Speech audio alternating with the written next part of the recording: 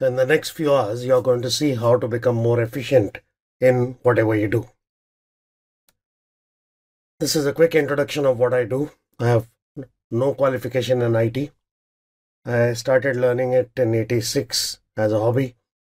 And by the time I became a gynecologist, I was already doing freelance programming. So I just continued it. It was a stupid thing to do because in '91, when I started my business, there was no field called IT. Never mind. Now, next one. This whole thing is about efficiency. So let's take an example. How do I know the number of people I have coached? Because I have an Excel file which has 3 columns. Customer name, country, city, and number of people. Now, if I have to show you a summary of where I have gone and how many people I have coached, all of you use Excel, right? So I have raw data. I want to summarize it. What should I use? A pivot table. Now, pivot table is easy to do, but if you copy paste a long pivot table, it may not fit on PowerPoint. That's a practical problem. All of us find different workarounds. The most popular workaround is convert that to an image and then make multiple copies of the image and crop different pieces so that it shows something like this. That's not a very good idea because although technically I have summarized and shown the report, it's difficult to read, difficult to make sense because this is geographical information, right? Bangladesh is not near Hong Kong, definitely not near Hungary. So all this is fulfillment. Someone asked for a report, I made it, but is it the best way to show locational information? No. What is the best way? Because it's location specific, it should be a map. So let me show you a different way of showing the same data on a map. So this is a map. I can play the map.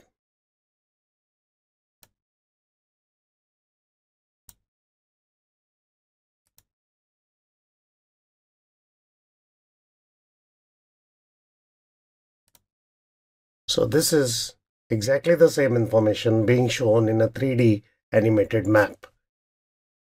Now the data is still in Excel. The question is, which software I must be using to convert that simple data into a 3D animated map? And of course, then convert it to a video because I am running this as a video. Now you may be surprised to know that the answer is not Google. It's not After Effects. It's not any special tool. The answer is Excel. So I'm sure all of you use Excel. You go there every day. I'm sure you have gone to insert menu also every day. But there is a button there which has been there since 2013, which nobody noticed. The button is looking at you, but you are not looking at the button. That is called inefficiency. Now, depending on the version of Excel you have, you may or may not have it. If you have an older version, there is an add-in called Power Map, which you can install later. We will cover that later. Bottom line, you had the need, you had the solution in front of you, but you never met each other. That is called inefficiency. Now, I'm sure all of you want to grow, right? Everyone wants to grow in life. Now, how do you grow? Let's switch it to an HR angle now.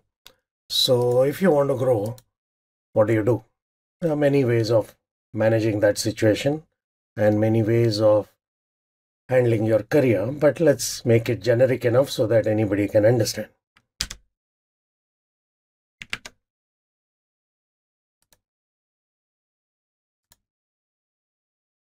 Now, all of you have a job description or JD. I'm going to show you a sample job description. This is for a sales role, but doesn't matter. This is just a representative list.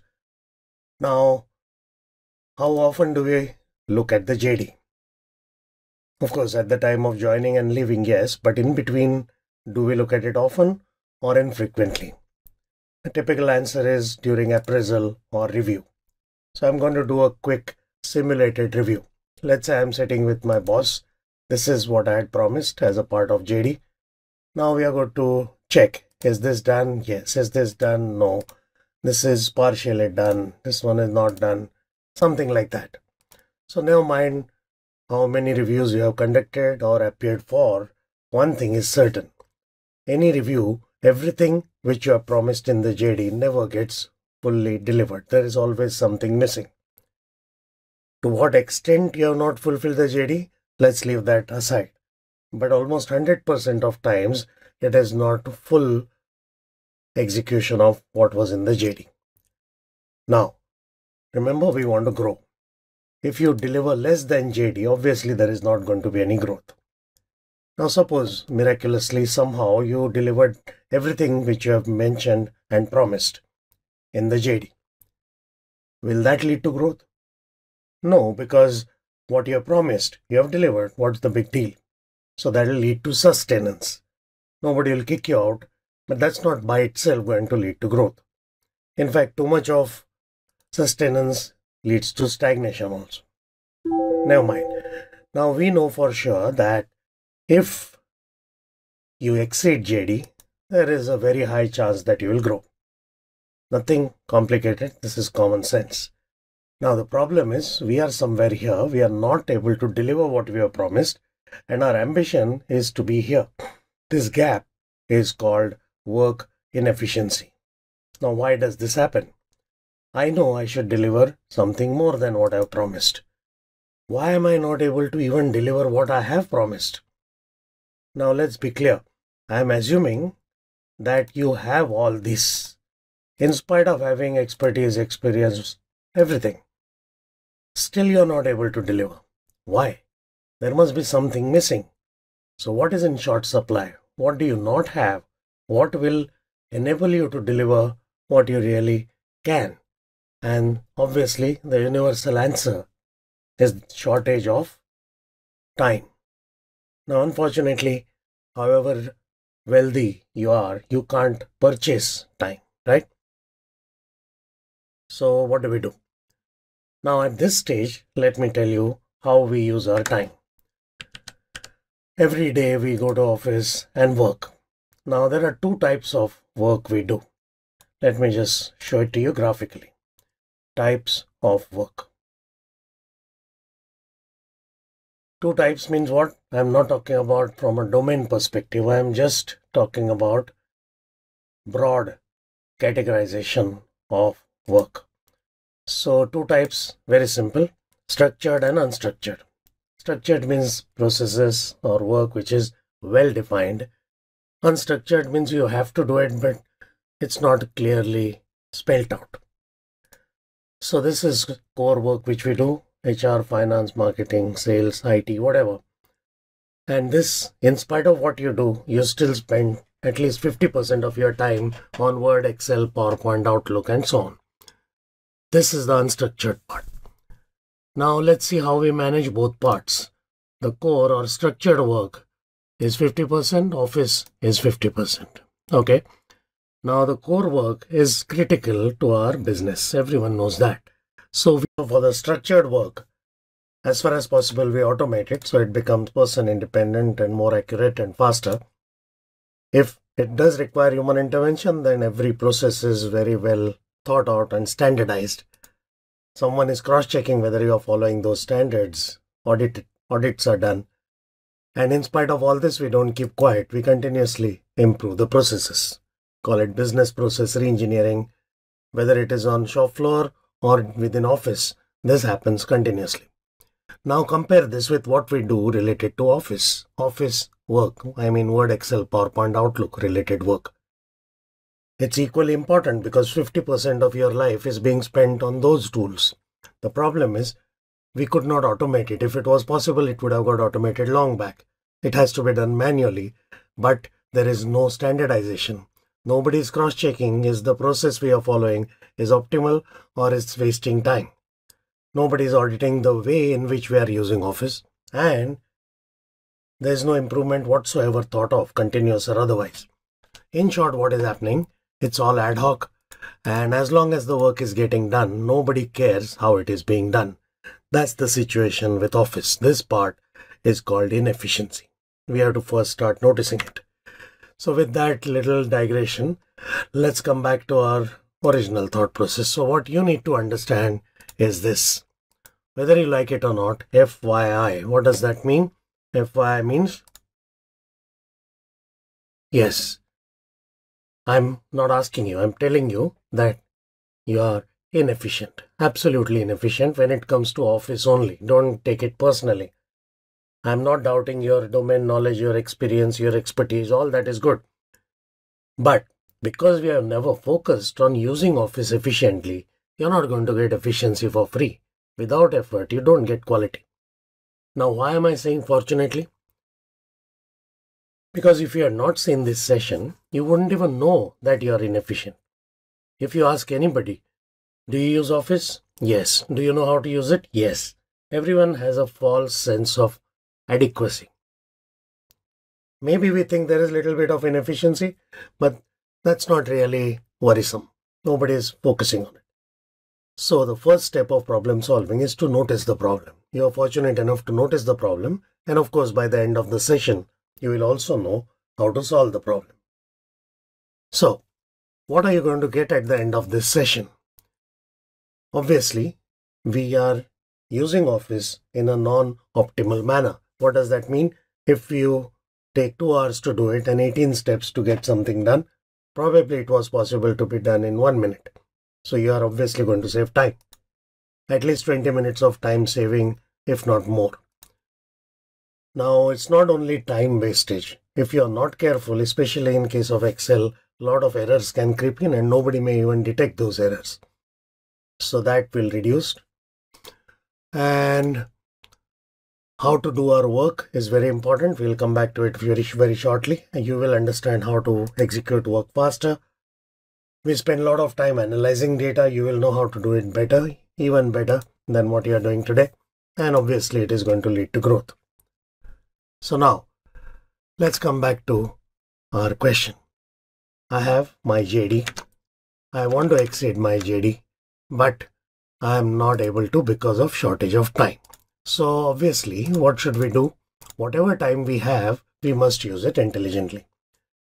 Now, I have just told you that you are inefficient, but obviously you don't have to take my word for it. In the next few minutes, I'll prove it to you. I can use any product to prove it. Let's start with Outlook. Now, whatever time I have, I need to use it well and not just deliver the JD, but do something more. Okay, that's the theory. In practice, what do we do? Every day you come to office, the first application opened on a laptop or a desktop is Outlook. Everywhere in the world. Now, what do we do when you go to Outlook?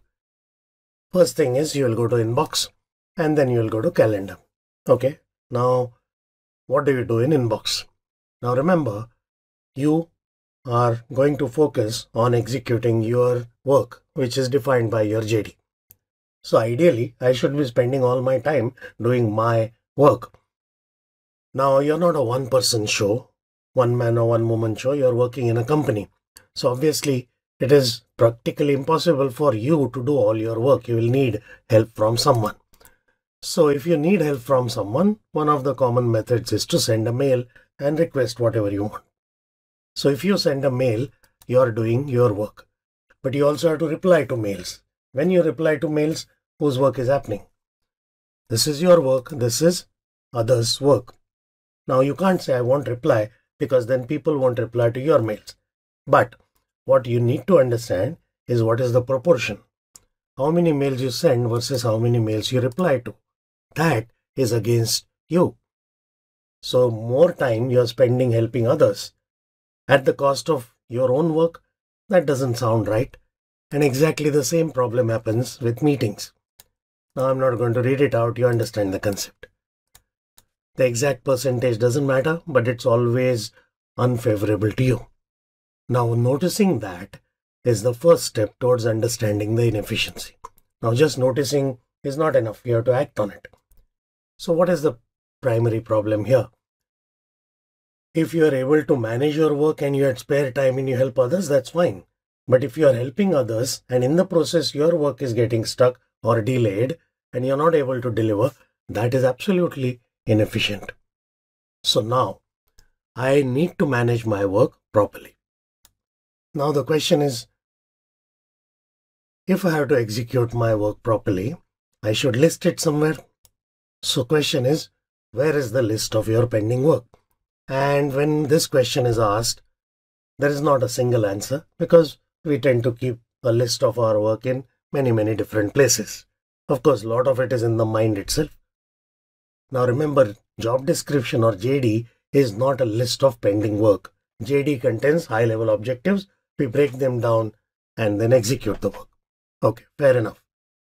Now if I ask you where is the list, it's in multiple places. So I have just tried to list common places where people keep their work. Now one or more of these are used by everyone. Now remember, work is important. That's why you get your salary. That's how you're going to manage your life and career.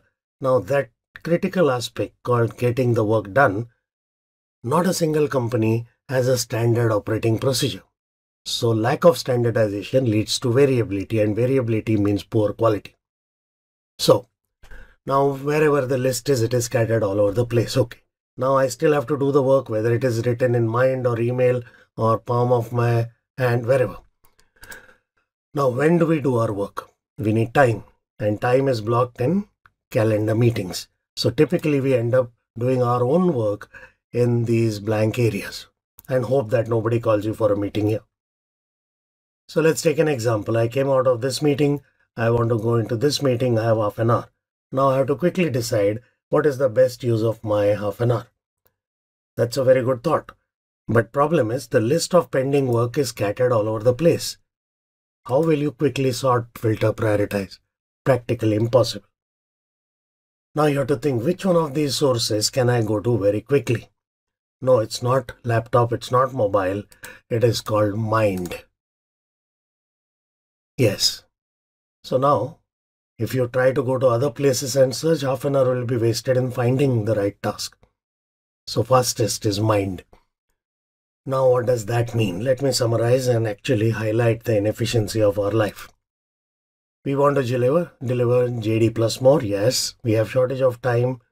We must use that time smartly. All this is good. Now when it comes to actually deciding what do I do in this time slot, unfortunately, we do whatever comes to our mind. That is called inefficiency. Think about it and you'll realize how unstructured our most critical part of life is. Now, obviously, this is called inefficiency. Now, this is a problem. To solve a problem, what is the root cause? The root cause is the work itself is scattered. That's why it is difficult to make sense out of it. Understood. So what do we do? Logically, what is the solution? Solution is very simple. We must put all the work in one place. Simple common sense.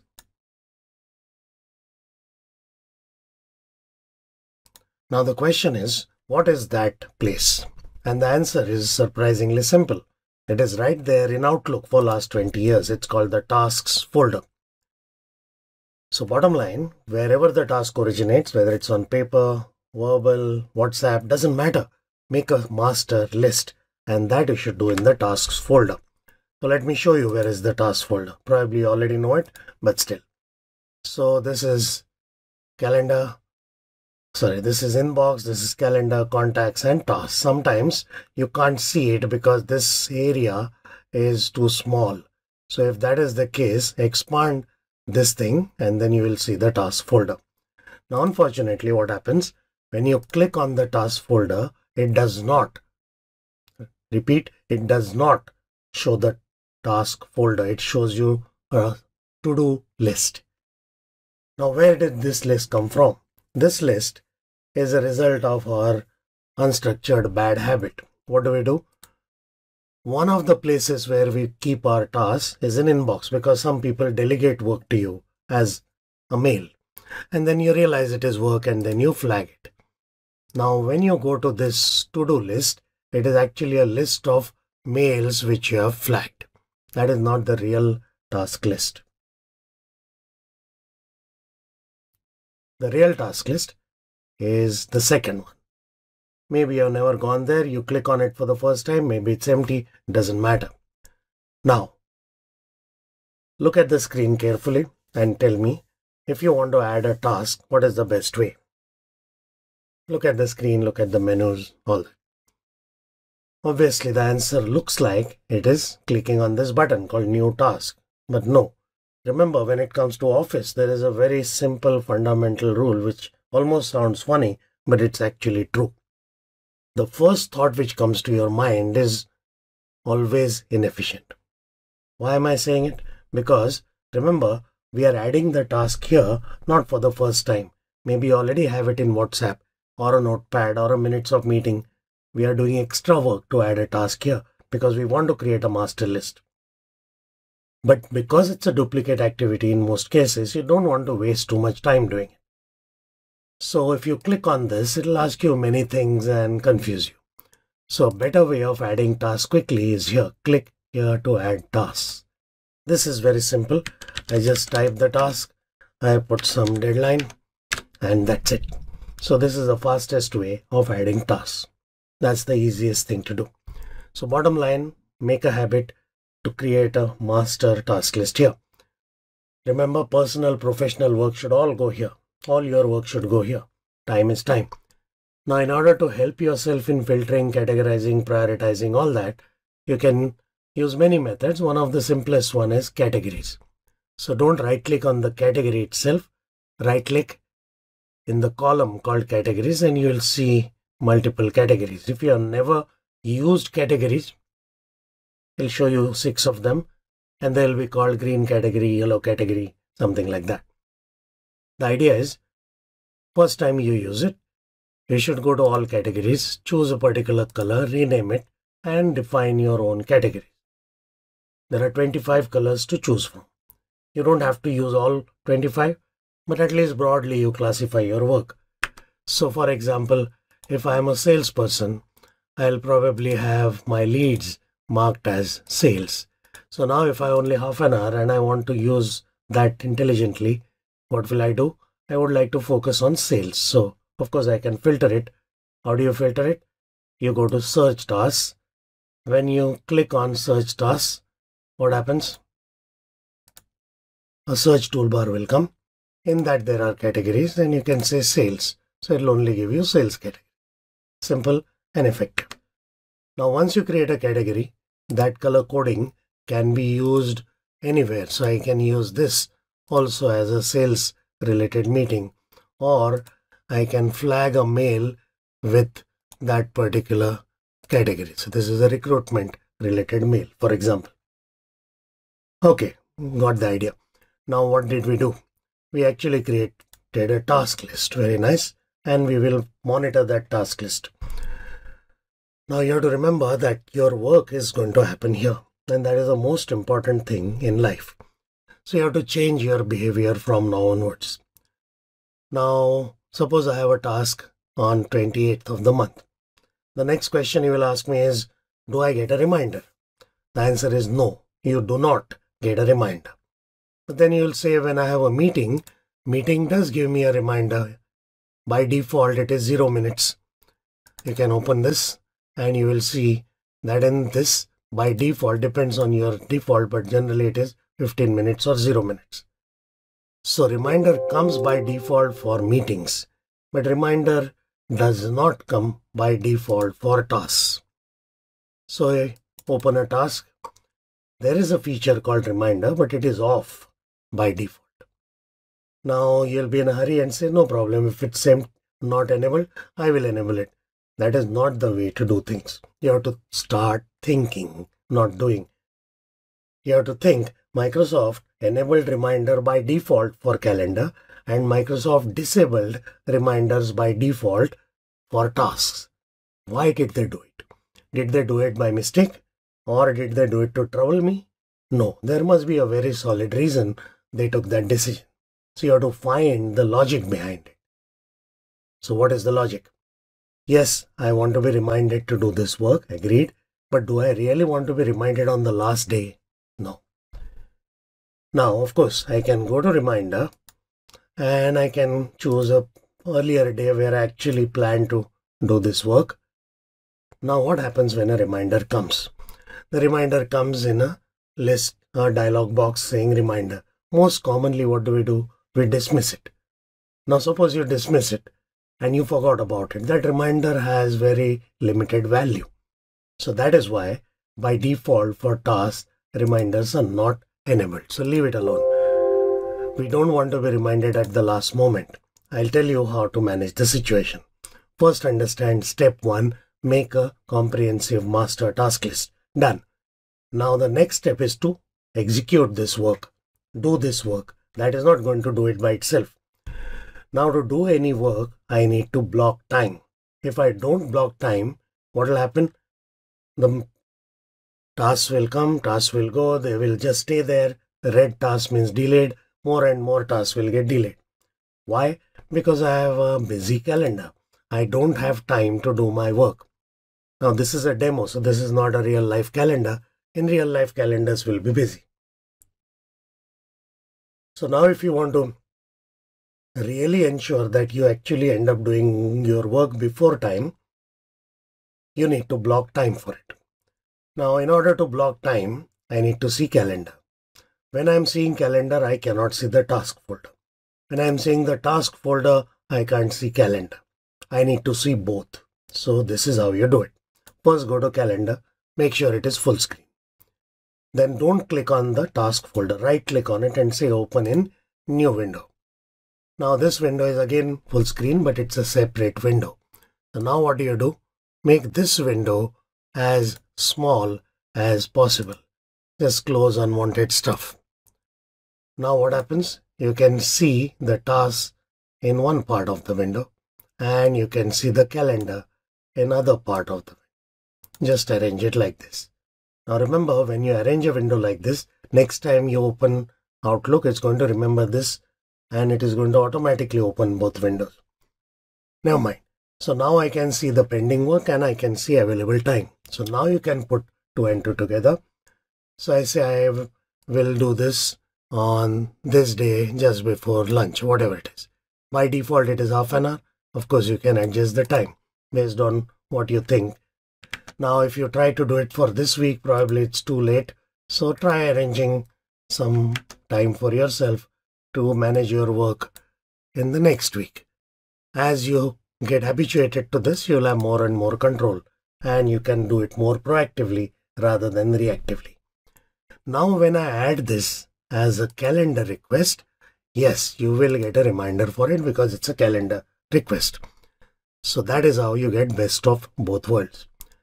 Now, this is not just a reminder. If you had enabled reminder in task, there also you would have got a reminder, but that reminder is transient, it goes away. This calendar entry will remain and hopefully you'll remember to do it. Now, when you finally finish the task, you still have to go to the task folder and mark it as complete. Just because you planned it for Friday came and went, that doesn't mean the task is complete. Task has to be marked as complete manually, explicitly. So, what did we learn so far? In order to manage our work, two-step process. What is the two-step process? First step is to create a master list of tasks, monitor it regularly, and second step is to find time to do the work. Now this sounds like this. What am I saying really? I'm saying I am doing an appointment with myself to do my own work. That does sound funny, but it's not funny. This, in real sense, is time management. So start using it and start becoming efficient. Now, when you use Outlook, where do we normally go? I just mentioned that earlier. First, we go to Inbox, go to Calendar. Now, don't you think we should go and add one more item to this? Of course, you should add Tasks. Now, is that the correct order? In Inbox, my work happens, others' work happen. My work, others' work. Here, 100% my work. So this is the level of priority. Now, how often do you go to task folder? Don't put a reminder to go to task folder. That is your life. So you go there as frequently as you go to Inbox and life will be better. So that is quickly about task folder. Now, while we are on Outlook, do you understand how inefficient our usage of Outlook was? And here, whatever I have shown you by and large is independent of the product you use. The same inefficiency exists on any email platform, whether it is Lotus Notes or Gmail, doesn't really matter. It's the immaturity of thought process which led to this inefficiency. Now, a simple thing like search is also inefficient. Let me quickly show this and then we'll move to another topic. So what happens in search? Very simple. We go to search and type something. That is the worst way of using search because you generally get too many results and it is confusing. So why is it the worst way of doing it? Not because I am saying. Remember, when you are working on Office, you have to start noticing things. First thing to notice is this is called a menu, right? All of us know this is called a menu, right? Everyone knows this is menu. This is the full version of the menu. Now, by default, the last menu item is help. Okay, now keep looking there. When I click inside the search, another menu gets added. This is a context sensitive menu. So it is trying to tell you, please look at me first before you type anything, in simple words. Now, why should we look at it? Because most commonly, the scope of search is the full mailbox. That is a bad idea. Now, ideally, IT should change it to current folder centrally, but if it is not done, what happens is whatever you type here, it's searching all over the place, so you get too many results. And most commonly, when we are searching in inbox, we are implicitly searching in inbox only. That's what you think, but actually it is searching across the mailbox. So first is to define scope. Then you have to think, do I remember whatever I am searching for, approximately when did the mail arrive? You don't know the exact date, that's okay, but at least something like this you may remember. Do you remember, did it have an attachment? Maybe you remember that. Then you say, oh yeah, that had an attachment. Something like that. Now, very important to understand, when you type something here, where does Outlook search in a given mail? It searches from to CC, not BCC. In the subject, in the body text, and in the attachments. So just one word, it has to look at 6 places for every mail. So that's why it takes little time and too many results come. So in order to reduce the number of results and increase the precision of searching, the best way is to refine the search. So think, whatever I'm searching for, was it in the subject? Then first click on the word subject, then type the word. Okay, it was not in subject, it was in body text. Oh, then where is body text? There is nothing. So now when you can't find something, you have two options, give up or explore. More means explore, but actually that doesn't sound like that. Now our mind says more means more trouble. Don't go there. That's not true. More means more features. That means more benefits. So you ask for it. So don't worry and don't press escape. Just look at the list. Read all of them. Maybe we are looking for only one particular item right now called body. But now that you have come and we rarely explore in such a manner, might as well look at all of them. So at least you know in future you can search explicitly only inside an attachment. Now, what does this mean? When there is a scroll bar, you should scroll. That's another simple way of learning. So in this case, I chose body text and then I type whatever I want to search for. Now what happened? Earlier I had got 27 results, now I got 6 results.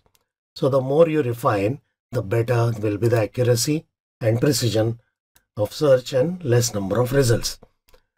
Now, so you say, I don't remember whether it was in subject or body. I don't remember approximately when it came. If you don't remember anything, what are you searching for?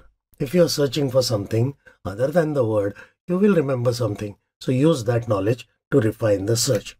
That is the correct way of using search efficiently. Okay, now before we leave Outlook, one small thing. You notice that I'm seeing here 2 time zones. By default, we see only one.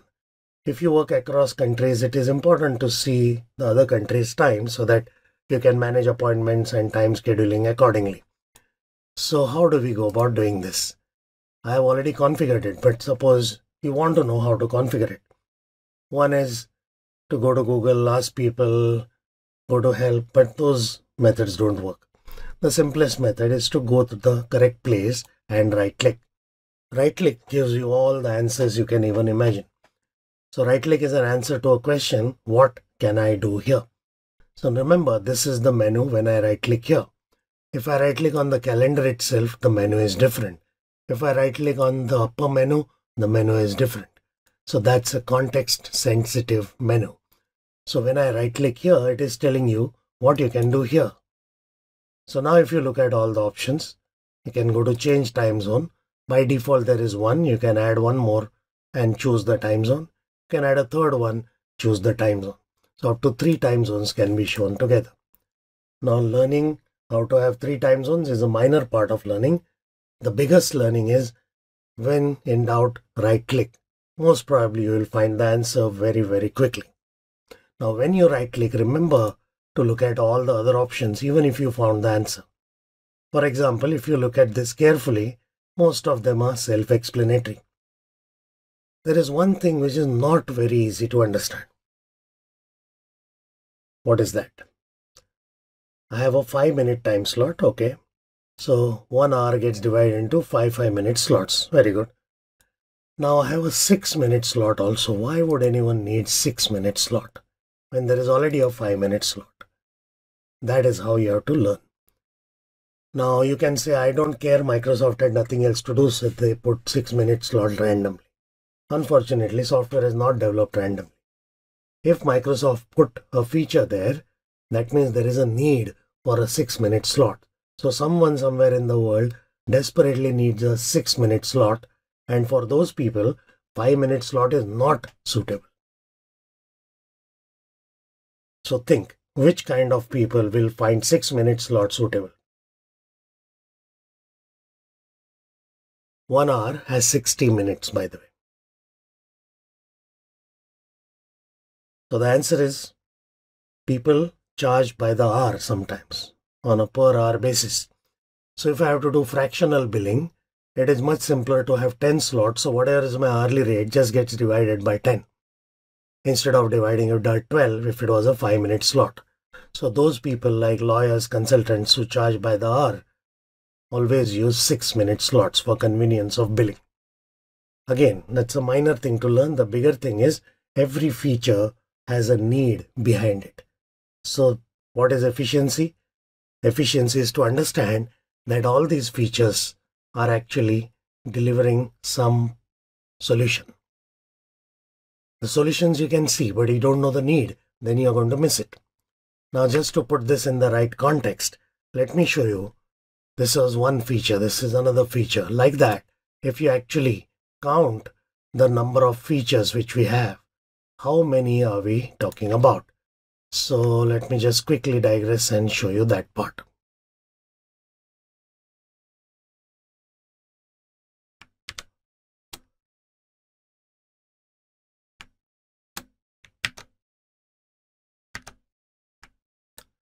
So what do I mean?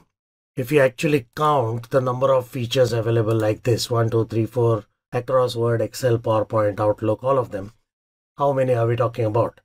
So this is 1/2 of the menu. Like that, many menus, right click options, tools options, functions in Excel, all of them put together. What do you think is the number? Take a guess. Unfortunately, it's difficult. You don't need to know the answer, so let me show you the answer. The total number is 12,657. Now, how do I know this number? Because I have actually counted. This is my blog. On that blog, there is an article, how many features does Office have? And I have actually counted. This is an old article, 1 year old probably as of today, but this number has already grown to 13,000. Never mind, this is general knowledge for you. Office has so many features. Not a very useful piece of information. Now let me go ahead and ask you a more relevant question. How many features do you think you use? Maybe you're not counted, but do it a mental calculation and think. So whatever number is 100, 150, something like that. That's a very sad number. Now, how many do we not use? Obviously this minus this. So if you look at the pie chart, it looks like this. We have potentially all this, but we are using a small fraction of it. obviously the cost-benefit ratio is going to be pathetic. This is called return on ignorance, by the way. The black thing is the ignorance. Now, at least these 150 we are using properly? No, even that is bad. We are misusing them to the fullest extent. Pitiable misuse. So, underuse plus misuse is called inefficiency. Now, this is not used. These are not known. Not used means what? I know about it, I don't need it, I don't use it. That's absolutely fine. This is not known. What does not known mean? The fact that you don't know the features, you know. So it's active ignorance. You are knowledgeable about your ignorance. You know about it. We still don't use it. That's a psychological problem. So when originally Microsoft Office looked like this, the older version, some of you may not have seen it, but never mind. Whichever version you take, there are a lot of buttons. We don't like it because we don't use all of them. Every day we know we are not using all of them. It's just increasing visual clutter. Microsoft doesn't stop adding buttons. It is troubling my eyes. So I have to find a solution. What is the simplest way to find the solution? Very simple. Stop looking at them. That we have done long back. In school, college itself, this happened. So I can only physically or consciously notice the buttons which I know about. All others don't exist for me. In psychology, this is called inattentional blindness. If you don't pay attention to something, practically it doesn't exist for you. This is how we are using Office. Now, when you get an upgrade, something should upgrade. That means your efficiency should go up. That doesn't happen because the menus themselves change. And then you are struggling to find the old buttons in the new version, which is pathetic. Eventually, you will find those, but obviously you have no inclination or interest in looking at the rest. Let Microsoft add as many buttons as it adds. I am not going to look at them. That is the thought process. Now what we have to understand, each button is a solution. That solution was created because someone had a need. That need could be yours. So behind every button, we have to discover our need. Once you discover the need, then it's your choice. Do you really need it? Use it. Otherwise, let it be on the back burner. If and when the need arises, you can figure it out and use it. So that's how this is done. So now let's finish Outlook and go to the next topic called inefficiency in Excel. Alright, so let's start with Excel data analytics and Power BI, of course. Now, before we do that, let's understand what we typically do in Excel. First thing is we get data from somewhere, and then of course we want to analyze it, but it's not that simple. In between there is a step involved. What is that? Typically the data may have all the information, but it may not be in the right format. So we need to do some cleanup. Obviously, from a business point of view, analysis is more important. Unfortunately, we end up spending more time doing cleanup than in analysis itself. That is called inefficiency. I'm not going to talk too much about cleanup, but logically, if you want to be efficient, you should spend least amount of time in cleanup.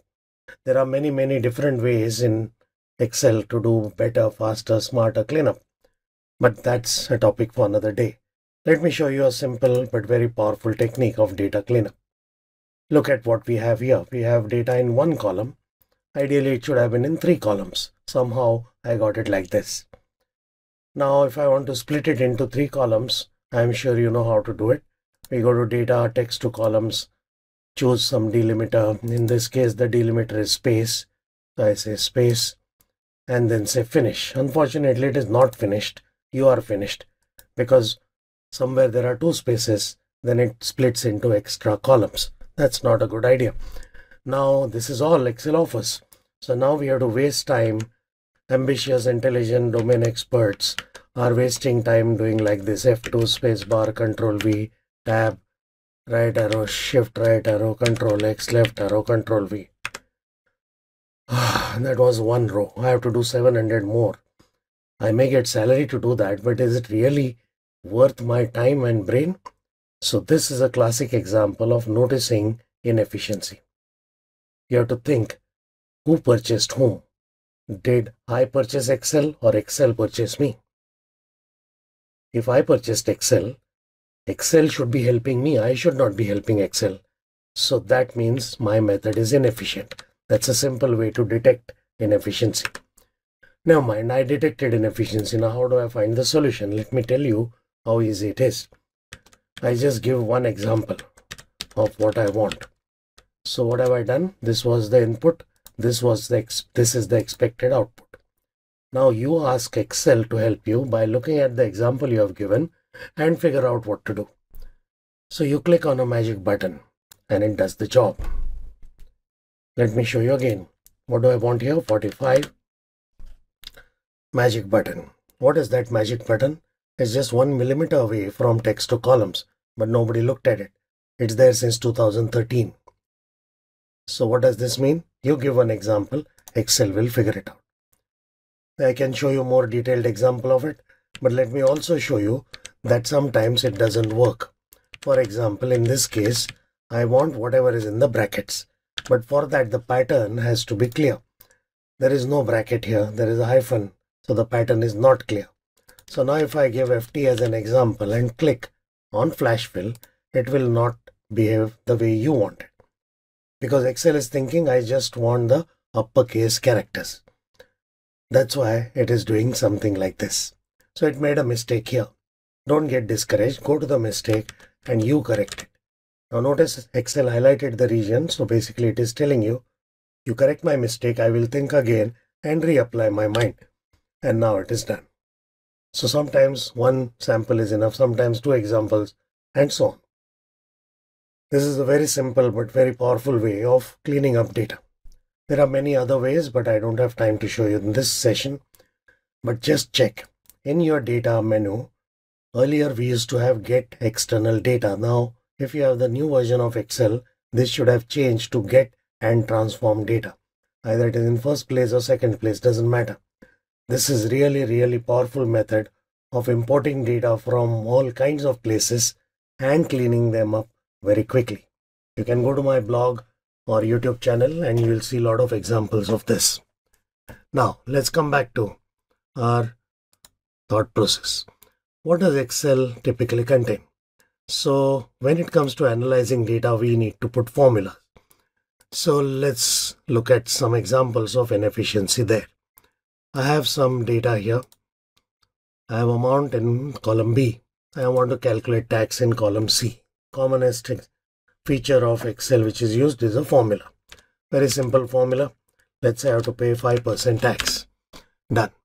Now I will copy this formula and I want the total tax payable. So I have put sum C colon C, which means whatever comes in column C, give me the total. Okay, so far so good. Now I have a minor problem. I want to copy the formula. Of course, all of you know how to copy the formula. What are the most common methods of copying formula? What are the most common methods? Either copy paste, drag, or double click, right? Now drag means drag, of course. Copy paste means copy, but to paste, before you paste, you still have to drag. Now if you drag, it looks like this. I know you know it, but I am just showing it. Is it very enjoyable? Are you happy dragging? Yes, we get salary for this, but do you really think human beings were born to drag formulas? No. So this is a benchmark of inefficiency. My hands are working, brain is not working. That means imbalance between hands and brain. That's called inefficiency. If you're an artist, hands working is fine because brain is also associated with it. In dragging, brain is idling. So, what is the problem here? Taking too long. Even if I get paid for it, I don't want to do it. Now some of you will know double click, where you still go to that corner and double click. This way it looks like we saved a lot of time. Yes, but most probably the time which you saved is going to backfire and probably you'll spend the time which you saved in a jail somewhere. Why am I saying that? Because when you double click, Excel stops when there is a gap. If you're lucky, there'll be no gap in your data, but I have not found a lucky person yet. Now what happens? If you didn't notice that it has stopped at row 44, you have paid for what? You have paid tax for 44 transactions when you actually had 5008 transactions. that is a compliance issue which will land you into jail. So bottom line, copy paste, drag and double click. 3 common methods of copying formulas are inefficient. You can't choose between inefficient. You have to find the 4th most efficient way of doing it. Now let's pause a little. Think, what is the real problem? The real problem is neither Excel nor me know where is the actual last row of the data. Now one method of finding that is to use the shortcut Control End, but this may not always work. If that doesn't work, you go to the bottom row by pressing End down arrow and then come up by saying End up arrow. Even this is not guaranteed to work. So in short, there is no guaranteed single shortcut to find the last row of a given block of data. Never mind, somehow you have to find it. There is no shortcut for it. Now having found the last row, let's select it upwards. Shift Control Home is the shortcut, then you adjust while keeping the Shift key pressed. Now I am very sure that what I have selected is the correct range of my data. I don't want to lose that range. I want to make it a permanent range. This is a selection which is temporary. So how do you make it permanent? That is why Microsoft created a brilliant feature called Table. When you say Insert Table, make sure it has headers, which we have. And now it creates a table. You get a table menu as well. It's a good idea to give a better name to this, so we can refer to it later. Never mind. Now when there is a table, what is the big deal? Our primary problem was with empty cells. So just for demo purpose, I'll put a couple of empty cells here. I still want to put a formula. The formula has not changed. My tax is still 5%. The difference is earlier there was no table. Now there is a table.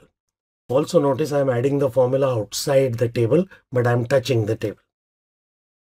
So now Excel assumes that Excel has to help you, and it knows that you want the formula to be copied. So it assumes that you just have to press Enter and then it will copy it automatically. It doesn't care about the blank rows because now Excel knows where the data ends. So for 100% guarantee, it will go to the last row. You never ever have to check. So now what happened? We got 2 benefits. Of course, time is saved, and more importantly, there is guaranteed accuracy.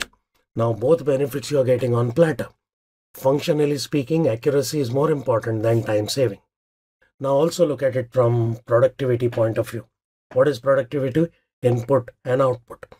Now if you have to increase the volume or quality of the output, somewhere you have to increase the input as well. This is paradoxical. Our input in terms of effort has reduced and our output is better.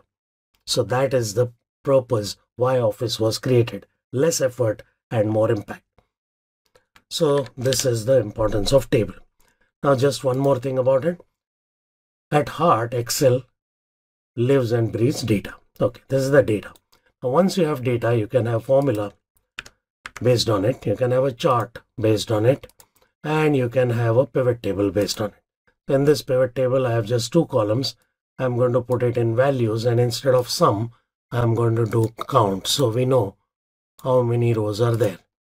Okay. So this is how it looks right now. So this is the underlying data, and chart, formula and pivot table, all of them depend on the data. We know that. The problem is when I add more data, what is going to happen? Nothing is going to happen, unfortunately. You have to go and manage the formula. You have to go and change the range manually, and you have to do the same thing for pivot table as well. Now we know our definition of inefficiency. This is like you helping Excel. You added the data in Excel right there. You still have to go to Excel and say, sir, I added data. That's stupid. That's not supposed to be done. That's not your job. Your job is to tell Excel, this is my data, and you manage the dependencies. So now create a table. Now when I add more data, it will automatically update the chart, update the formula. It has actually updated the range for the pivot table, but pivot table requires one extra manual step called refresh. Then now we are efficient. Whatever you are doing without table, you are inefficient. Now I don't have time to show you everything about table, so I strongly suggest you go to my blog which is called efficiency365.com. And on my blog, go to search and search for Excel Tables Knowledge Pack. I have 1000+ articles there on various topics. Now, what is a knowledge pack? Knowledge pack is a list of articles I have written about a particular topic. So in this case, about Excel tables. So I have written as of now some 13 articles about Excel tables. Read them, understand them. There are sample files about it also with detailed explanation. Internalize this. The bottom line is raw data must be a table. That saves you time, increases accuracy, and makes life easier. So that is the importance of table in the context of Excel. Now, having done that, let us try to understand what this thing called analysis is. So let's try to define what is analysis. Now, of course, we need data. Now, when we get data, where is the data coming from? Typically, it's historical data. Someone has to create that data, and that can only happen in past. Now, when we are analyzing data in very simple terms, what are we doing? We are learning something from the past. Okay, fine. Why are we doing that? Whatever you learn from the past cannot be changed. It's past. So why are we doing it? We will learn from it, we will forecast it, we will understand it, we will understand the trend. All that is still philosophy. You're going to act on it. Now, whatever action you are taking based on whatever you learned from the past, why are we taking that action? We are learning from the past in order to do what? In order to try and improve that is the concept. This is a simplistic but very powerful definition of analytics. Just analyzing and not acting is useless. Now, having said this, let's see how this works out in real life. So I have data. Let's assume this data is already clean. I have some 10, 11 columns here. Each row is a transaction. A transaction happened on this date in Allahabad. Silver card was used for buying food by a male, age 31. This was the amount, got some cash back, something like that. Okay, very good. So whatever number of columns I have 12 columns and 500 rows of data. This is raw data. In order to understand what happened, I can't just keep scrolling and hope to suddenly miraculously understand useful stuff from it. In order to do that, we need to summarize the data. Now, the most common method of summary is pivot table. But remember, before you make a pivot table, the data should be a table. Okay, pivot table. Now, when you drag drop something in a pivot table, for example, month and amount, this is one way of looking at the data, one point of view, one angle of looking at the data. Colloquially, we call it a report. So this is one report based on the data. Now, question is, if I have 12 columns and 1500 rows, how many reports I'm going to create?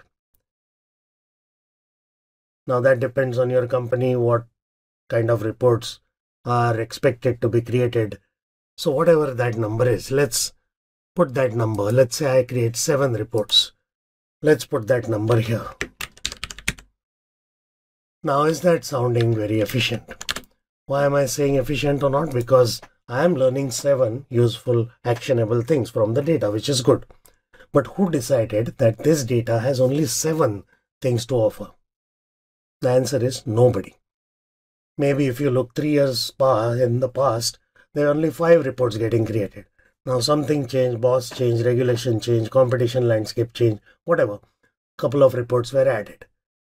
Now someone did think of those extra reports and demanded them, so we are delivering those reports. So today what do? We get data, we clean it up, we spend time, energy, create reports which someone is asking for. That is not called analytics. That is called fulfillment. Now, data never told you there are 7 things worth looking at. There may be 8, 9, 20, 200 equally useful things worth looking at, but you're not looking at them because nobody is asking you. That is intellectual inefficiency.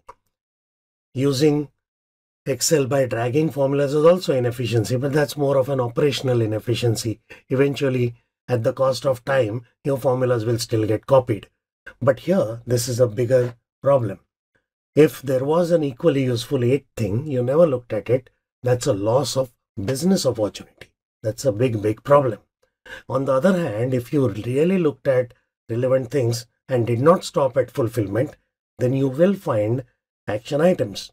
And that's a competitive advantage or a differentiator for your business. So now with this Gyan in mind, how many reports should we make? We should have a rule in mind. Now 7 things is just an example. I'll just change it to few things, few reports I mean. That's not sounding very efficient. How many should we look at, ideally speaking? Logically, the answer is we should not restrict to a number all useful things from the past. So this, in real life, is the definition of analytics. Now, this sounds like a very hypothetical philosophical statement, but it is not. Let me give you a few examples of how this has already been implemented by Excel so that our life improves. So let's take a simple example. I am going to show you some data which is already summarized. It's not a pivot table, but it's probably a copy-pasted pivot table anyway. So I'm going to show you this data. Let me remove this part. Now, this is already summarized. There is no further summarization required. I just have to look at it and interpret it. Now, the most common way of doing that is to make a chart. Fine. Now, when you make a chart, notice something goes on x-axis and something gets plotted. So these are products, these are months. So if I create a chart, in this case, what is there in the column? Let me do it again to show you, because I selected only the data, it didn't come out properly. Now when I create the same chart, it will do it properly. So right now months are on x-axis and this is on y-axis. Of course, I can say switch row and column, in which case products will go here and what is plotted is monthly. Now, although this is visualization, so to say, it's still confusing. It may be a required report, make it, I'm not saying no, but that's not all. That's just one angle of looking at it. Now, if I just read these numbers, of course it takes time, but suppose I do it. This is 76, it increased, then it dropped until less more than half, then it increased a little. There's a pattern there. We were seeing that pattern in the chart, but they were overlapping, so it was confusing. Not only that, if I just want to compare this with this for whatever reason, this is a big number, this is a small number, but visually they still have the same width. So I have to remember, mentally think, oh, there is a difference. So if I want to do ad hoc comparison, there's a better way of doing it. I go to conditional formatting and put a bar chart. Now this is much easier. Your brain doesn't read at all. It still understands what's happening. Not only that, I will understand something here which I would not have understood in the line chart. You'll notice that in February product 3 and Jan product 2 both are doing badly. I'm just looking at it as visual thing. I'm not even reading the numbers. So any ad hoc comparison is best done using this tool. If I want to classify them as high, medium, low, I go to icon sets. There are 3 categories, 4 categories, or 5 categories. So how does it work? It takes the range, divides into 33%, 67%, 100%. So this way it tells me that which products have done bad across months very quickly. So notice the data is not changing, but I am getting additional useful information. And that is what we are trying to do. We are trying to figure out what are all the possible useful things. Now, one more method of doing that is color coding. So what does it do? It takes the lowest value. I'll just make it simpler for you. 0 is the lowest value, 100 is the highest value. So if I put 25, it'll get more of yellow and less of green. And if I put 75, it'll get more of green and less of yellow. So by looking at the distribution of color, we get to know the spread of your numbers. So this is another way of doing it. Now, I do want to see the pattern of data like a line chart, but I don't want those lines to overlap. Now what do I do? For example, in this data, they are similar, very similar, but this product sells very well. This product is not selling at all. Now if I draw a line chart, it's not even going to show me the smaller ones at all. The limelight will be hogged by the bigger ones. These are flat. Now there are multiple scales. This one is in hundreds, this is in thousands, this is in tens. I can go to this guy and say, okay, put it on secondary axis. Now this one is shown, but what about the other two? I don't get a third axis. So again, it has limited value. Ideally, I want to see the pattern anyway. This was this, then it reduced, then it'll slightly increase, decrease, slightly increase, that. Now when I'm seeing it for product 1, never mind this is in 100 tens and this is in ones. I still want to see a line chart. So that is done by doing this. I go here, empty area. I go to insert. You have seen this line chart, but there is another line chart here which we generally don't notice. It's asking me where is the data. Make sure the height is same. And now it plots them here. Now you can understand them much better. Now you can see what is minimum, maximum and all that independent of thousands versus singles. Now of course you may also want to visually see that there is a negative value here. That is done by clicking on this. This is called spark lines. It gets a special menu of its own. And in that axis, you can say show axis, where wherever there is a negative value, it will indicate where is 0. So it's visually possible to see that this has gone negative. Why would a product be selling negative? Because whatever we sold came back because it was defective. Sales return. Okay. So this is another way of looking at the data. Now, I'm sure you have always used charts in life. If you go to charts, there are many types of charts. Now just focus on this area and think which is the biggest button in that charts area. You'll notice that the biggest button is recommended charts. Why did Microsoft make it such a big button? So that some human being notices it and clicks on it. But what are we worried about doing? Creating the charts which boss wants. We create those exactly in the same way, the way department is making, and deliver it. We never think, is this the best way of looking at the data? Or could it be another chart which will reveal some hidden but useful information? So what does recommended charts do? Notice I'm selecting only 1 month right now. And it actually draws different types of charts only based on the data you have selected. This is your real data. Okay, these are recommended charts. Now I'm selecting 3 months. Again, I go to the same button, but notice the charts have changed. So it intelligently understands what is done. In fact, it has also drawn a scatter chart, although it's not relevant here. It gives you various types which Excel thinks are useful. It's up to you to decide which one is useful. I'm not saying you create all these charts, but at least eyeball them. For every traditional report you make, at least click on recommended charts and look at it. What I showed you quickly is multiple ways of trying to find all useful things. Nothing has changed in the data, but we have potentially so many ways of finding useful information. Now the problem is, if I really have 7 or 8, 9 different methods of looking at the same data, next time I have new data, which method will I use? That is the next question. Now if you think a little, the first thought which comes to mind is, which of these methods I use depends on the data. And obviously, we know now, first thought is wrong. The correct thought is, I want to find all useful things.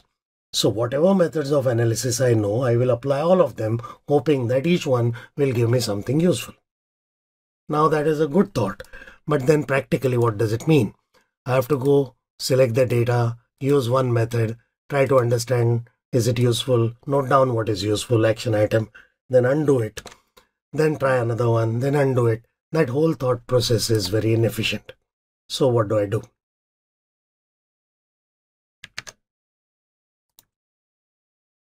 So I want to try all the methods, but I don't want to waste time undoing it every time. And obviously, Microsoft knows that. So look at what is happening. I am just selecting the data. That's it. What happened? Of course, the data got selected, but something else happened. I'll show it again. Look carefully. Select the data. What happened? This small little icon came here. Normally, many times these kind of icons come, but we never look at them. So remember, these icons are very irritating. Microsoft knows 1 billion people get irritated every day. Still, they have kept them. What does that mean? They must be really useful to humanity. So anytime such an icon comes, next time onwards, click on it. That's your best friend, not your enemy. What does it say? Quick analysis means what? Look at the finesse with which this is done. Microsoft knows that you would like to see all possible things, so you don't click, just take the mouse cursor there. This is 1, 2, 3, greater than, less than, 5 different things in few seconds. If you like it, interpret it, take action, otherwise next one. The recommended charts which you never went, you don't have to go there, they are here. Now it's showing you recommended charts based on this data. It also gives you nice totals. Sum, average, count, total. This is vertical. If you scroll a little, this will show you the same thing here as well, for rows and for columns. And I showed you spark lines. They come in line form or column form. Both are shown. So in few seconds, we actually tried 12 different analytical methods. And obviously, you are now inching to our thought process, which is try to find all possible useful things. This is one example. Let's go to another more sophisticated example. Now, let's use the data which we have. This is the data. I want to look at all possible useful things. I showed you the data earlier. Now, initially, I showed you a 3D map. Let me show you whatever amount of thing we do in pivot table, it's going to look like this. It's not going to give you a map. So how do you draw a map? Click on the raw data. No pivot table is required. Go to insert menu. Hopefully you'll have a 3D map. If you don't have this button and you have a slightly older version, you have to install an add-in called Power Map. It will not work in Excel 2010, only onwards. Now when you click on it, it actually tries to give you a complete world map. It gives you a globe. You can play around with it, go anywhere you like.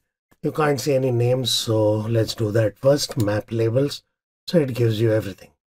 You can search for a location as well, and it will go there.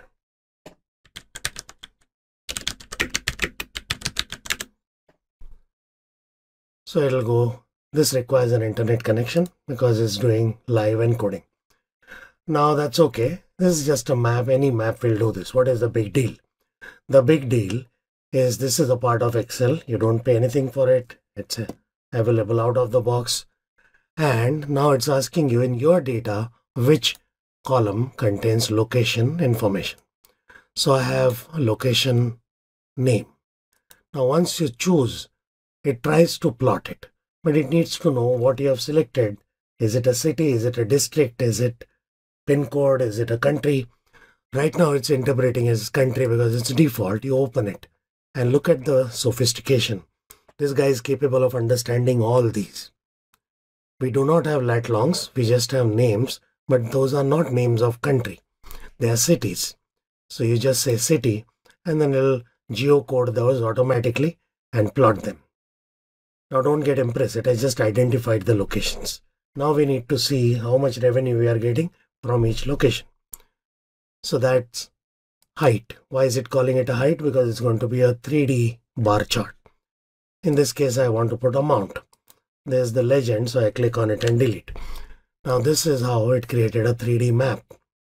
At this stage, it is very impressive, but absolutely useless because we are sitting on top. It's like we are flying on top of the bars. Can't compare them. That's why there are these buttons. These are for tilting and rotation. So I can tilt the map, rotate, zoom in, zoom out, and get a better view of what is happening in life. This is a very quick introduction to this. I'll give you one more important thing about it, and then we will move to another brilliant feature in analytics.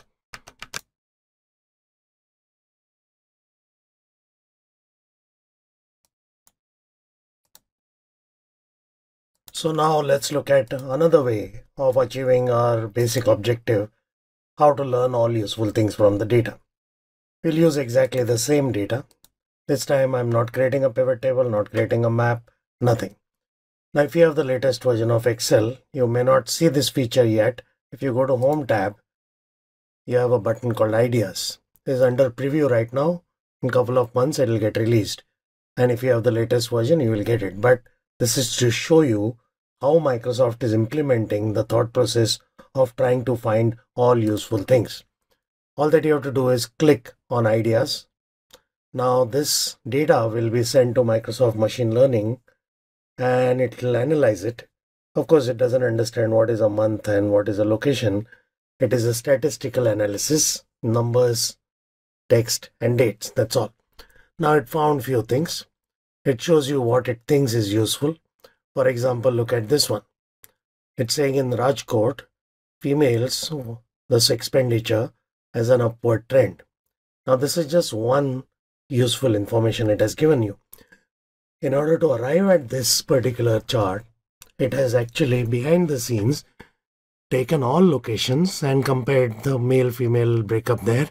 And it only found this one interesting because the trend line is significant. Probably the R square is more than or nearer to 1, which means statistically interesting. So if you want this to investigate further, you can just say insert pivot chart, in which case it'll add a new sheet, add the pivot table and give you the chart. Now you can look at this trend line, you can analyze it further, you can go to format trend line, ask them to show the equation or square, whatever. And then, of course, this is done. Now, this is not all. It has found 37 equally useful things. Now, when you go down, notice they are in different categories. And some are maximum, some are ranges. One of the interesting ones, which is very useful, is outliers. Now, let me add this pivot chart to explain what it is showing you. If I add this one, what is it doing? It is creating a pivot table by date. Now this is very rare because even if you make pivot tables every day, you will never put the actual date in the row area. You will typically group it by month, quarter or year. In this case, it did day-wise or date-wise, and then it found that there are some outliers. Outliers means standard deviation plus or minus 2. So this is something relevant and you need to go to the field now and find out what happened in these transactions so that the value was much higher than the regular stuff. So this is implementation of the thought process. Now look at how much effort it had to put in. It's comparing multiple fields, card type, gender, month and amount. So it tried all the permutations and it found that gold card with gender females and month of Feb and May have much more here. Now maybe other months also Feb and May were more, but the difference between remaining ones and these is significantly higher. So this is an implementation of our thought process trying to find all useful things. Now this uses machine learning, but many of us think that machine learning or artificial intelligence is going to take away jobs. In this case, it is not going to take away your job. Is going to help you exceed your JD because nobody asked for this report. You found it first, so you will get the credit. And if you learn this more and more, you can be more effective in managing whatever part of business you are managing. That's one example. Now let me show you something called Power BI. This is a tool called Power BI Desktop. How do you get it? This is free. You go to powerbi.com, sign in using your corporate ID and download Power BI Desktop. This tool works independently of Excel, but of course it can get data from all sorts of places. Earlier I showed you in Excel data menu, there is something called get and transform, which is the new method of getting data and cleaning it from all kinds of sources. So the list of sources in Excel get and transform and in Power BI is very much similar. In fact, some sources are extra in Power BI, but it is comparable. Now, what is the idea? Idea is, in this case, the data is in Excel. You can import the data from Excel, CSV. In fact, if you have data having a folder and multiple files in that folder, you don't have to open each file and append. Just give the folder. This guy will even consolidate the data. It's very, very powerful. Now, having done this, this is Power BI desktop. When you import data, you will get a blank visualization like this. Now you can create your visualizations here rather than what we traditionally do. What do we traditionally do? We go to the data, we create pivot tables and pivot charts and try to create a sort of a dashboard. So I have 3 pivot tables, some slices for filtering and stuff like that. This is the traditional way of working on Excel and creating reports. Instead of that, this guy gives you a blank area and you can still create sort of pivot tables and pivot charts here. So how do you use this? This is the place where raw data is shown. After import, this is the place where you build your reports. On this side, it shows you the tables which you have and the columns. This area shows you which type of visualizations are available to you. So what do?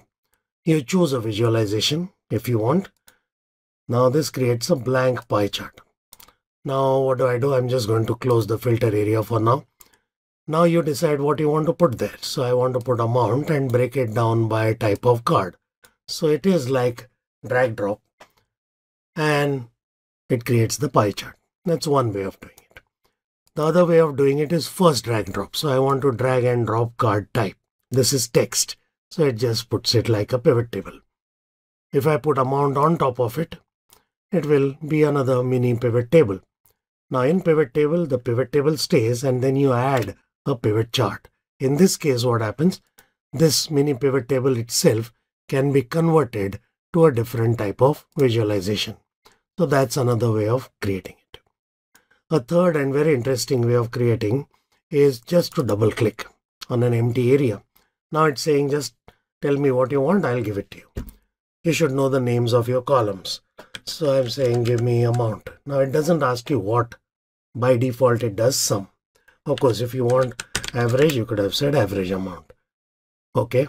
Now I want to break it down by what? Let's say I want to break it down by month. So it does that. And you want to show it as a different type of chart? No problem. You say as, and it shows you various types of charts it can do for you. So let's say I'll do a line chart. So it shows me my data very quickly. So same thing can be used to create maps also. So I'm just going to say amount by state, but this is not a map. Now I say as map, and that's it. Of course, when you create the visualization, you can rearrange them, resize them, and all that. If you want to look at it in detail, you can click on this button and it becomes sort of full screen. You can investigate in detail and come back. So instead of creating pivot tables and pivot charts, I've actually created a more interesting looking dashboard. Also remember, these 4 charts we could have created using 4 pivot charts in traditional Excel as well. The map is new, but we also know how to make a map in Excel as well. The difference is, now in typical situation, you will create a sort of a dashboard here. Now when you want to present this, you're going to copy paste this as probably images in PowerPoint and show it. And that is a problem. When you're presenting it and multiple senior people have come for the meeting to review the data, whatever you have copy pasted will be shown in the PowerPoint. But if they ask you a question which is not addressed in what you have created, then the typical answer is, you'll have to wait, I'll get back to you. Now that makes business decision making slow. This is not agile business by any means. Why are we saying I'll get back to you? You have the Excel file, you can potentially create a report, but it takes a little time, and during the meeting you don't have that time. So that get back to you part is slowing down stuff. So everyone came for the meeting, their time was wasted, because had they known that additional information there and then, we could have acted on it. So now with that in mind, look at this. I'm showing this dashboard. I'm not copy pasting it to PowerPoint. I'm showing this live. So now if someone asks, show me how Silver Card is contributing to different types of expenses, or how Silver Card is used by male, female, or how is it contributing to yearly revenue. All that I have to do is click on Silver. That becomes a filter. Everything else gets automatically filtered. This is not a new or checking concept. All the BI tools like SAS, Tableau, Cognos, all of our business objects have been doing it for years. The difference is this is now accessible to everyone because this is free. There is a paid version only if you want to share this as a web-based dashboard. Otherwise, you create this dashboard, create file, save as, it creates a PBIX file that you can share with people. They download the free version. Of course, it has a limitation because if files become big because of large data size, soon it will become impractical. But to understand Power BI, to utilize its power, this is free. Whatever I'm showing you right now is free. Now, we answered a question right there without saying I'll get back to you. Now, boss asks you another question. What happened in 2014? So remember, anything which is plotted is an implicit filter. You click on 2014, now that becomes a filter. I want to see what happened for fuel expense. Now this is the filter. Now look at this. In pivot table, if you had applied another filter, the pie chart physical size would still remain the same, only the numbers would change. Here it is showing you the overall picture as well as contribution by whatever is the current filter. That's very interesting because when I go to another one, notice that contribution will increase or decrease, and I can visually see how each one of them is differently contributing. Now the next question boss asks is what is happening in mail customers. Now you don't click. 3 bar with 3 times we have shown. Next time new question comes, you give the mouse to whoever it is and say, why don't you click? Do you really need a person to click? You can click yourself. Now that sounds like a funny thing, but that is empowerment. Probably you have eliminated the need for the meeting, because even if I'm showing an interactive dashboard in a meeting and there are 5 people sitting, each one of them wants to see it in a different way. And you can only do it once. At one point, you can only satisfy one person. Had they seen this at their own time, looked at it in whatever manner they want to look at it, and then come to a meeting to act on the actionable items, that would be a much more productive meeting. So typical review meetings can be eliminated. That is an example of digital transformation. So this is one method. Now this goes beyond that. Now I'm showing you a much simpler chart, very simple line chart, month and revenue. Now if you look at it, anybody will ask the first question, what happened in June, because it suddenly dropped from 49,000 to 23, almost 50% drop. What happened? Now, if I click on June, there is nothing else here to filter. So it doesn't help, in spite of the fact that it is live data. Now, if boss says, tell me why this happened. We have plotted amount and date. Now that decrease in amount can be explained by showing what changed by card type, which state went down, which class of city went down, which gender did not use our business, which expense type went down. So this absolute decrease can be explained by using any of the other fields which are currently not plotted. Now when you say I'll get back to you, you are going to go back with some additional reports. Maybe you will go back with a card type and state-wise report. But maybe there was an equally useful thing by class or by city or by gender. So again, coming back to our universal requirement, how can this be done right there during the meeting? So right click, say analyze. There is a brilliant option here called explain the decrease. This uses artificial intelligence. Now when you do this, it's telling you there is so much decrease. And if you take age of the customer into account, these 3 specific ages are contributing to the maximum decrease. All the age groups have declined only, but these 3 are the prominent contributors. That's not all. That's just one parameter. This is by state. This is by city.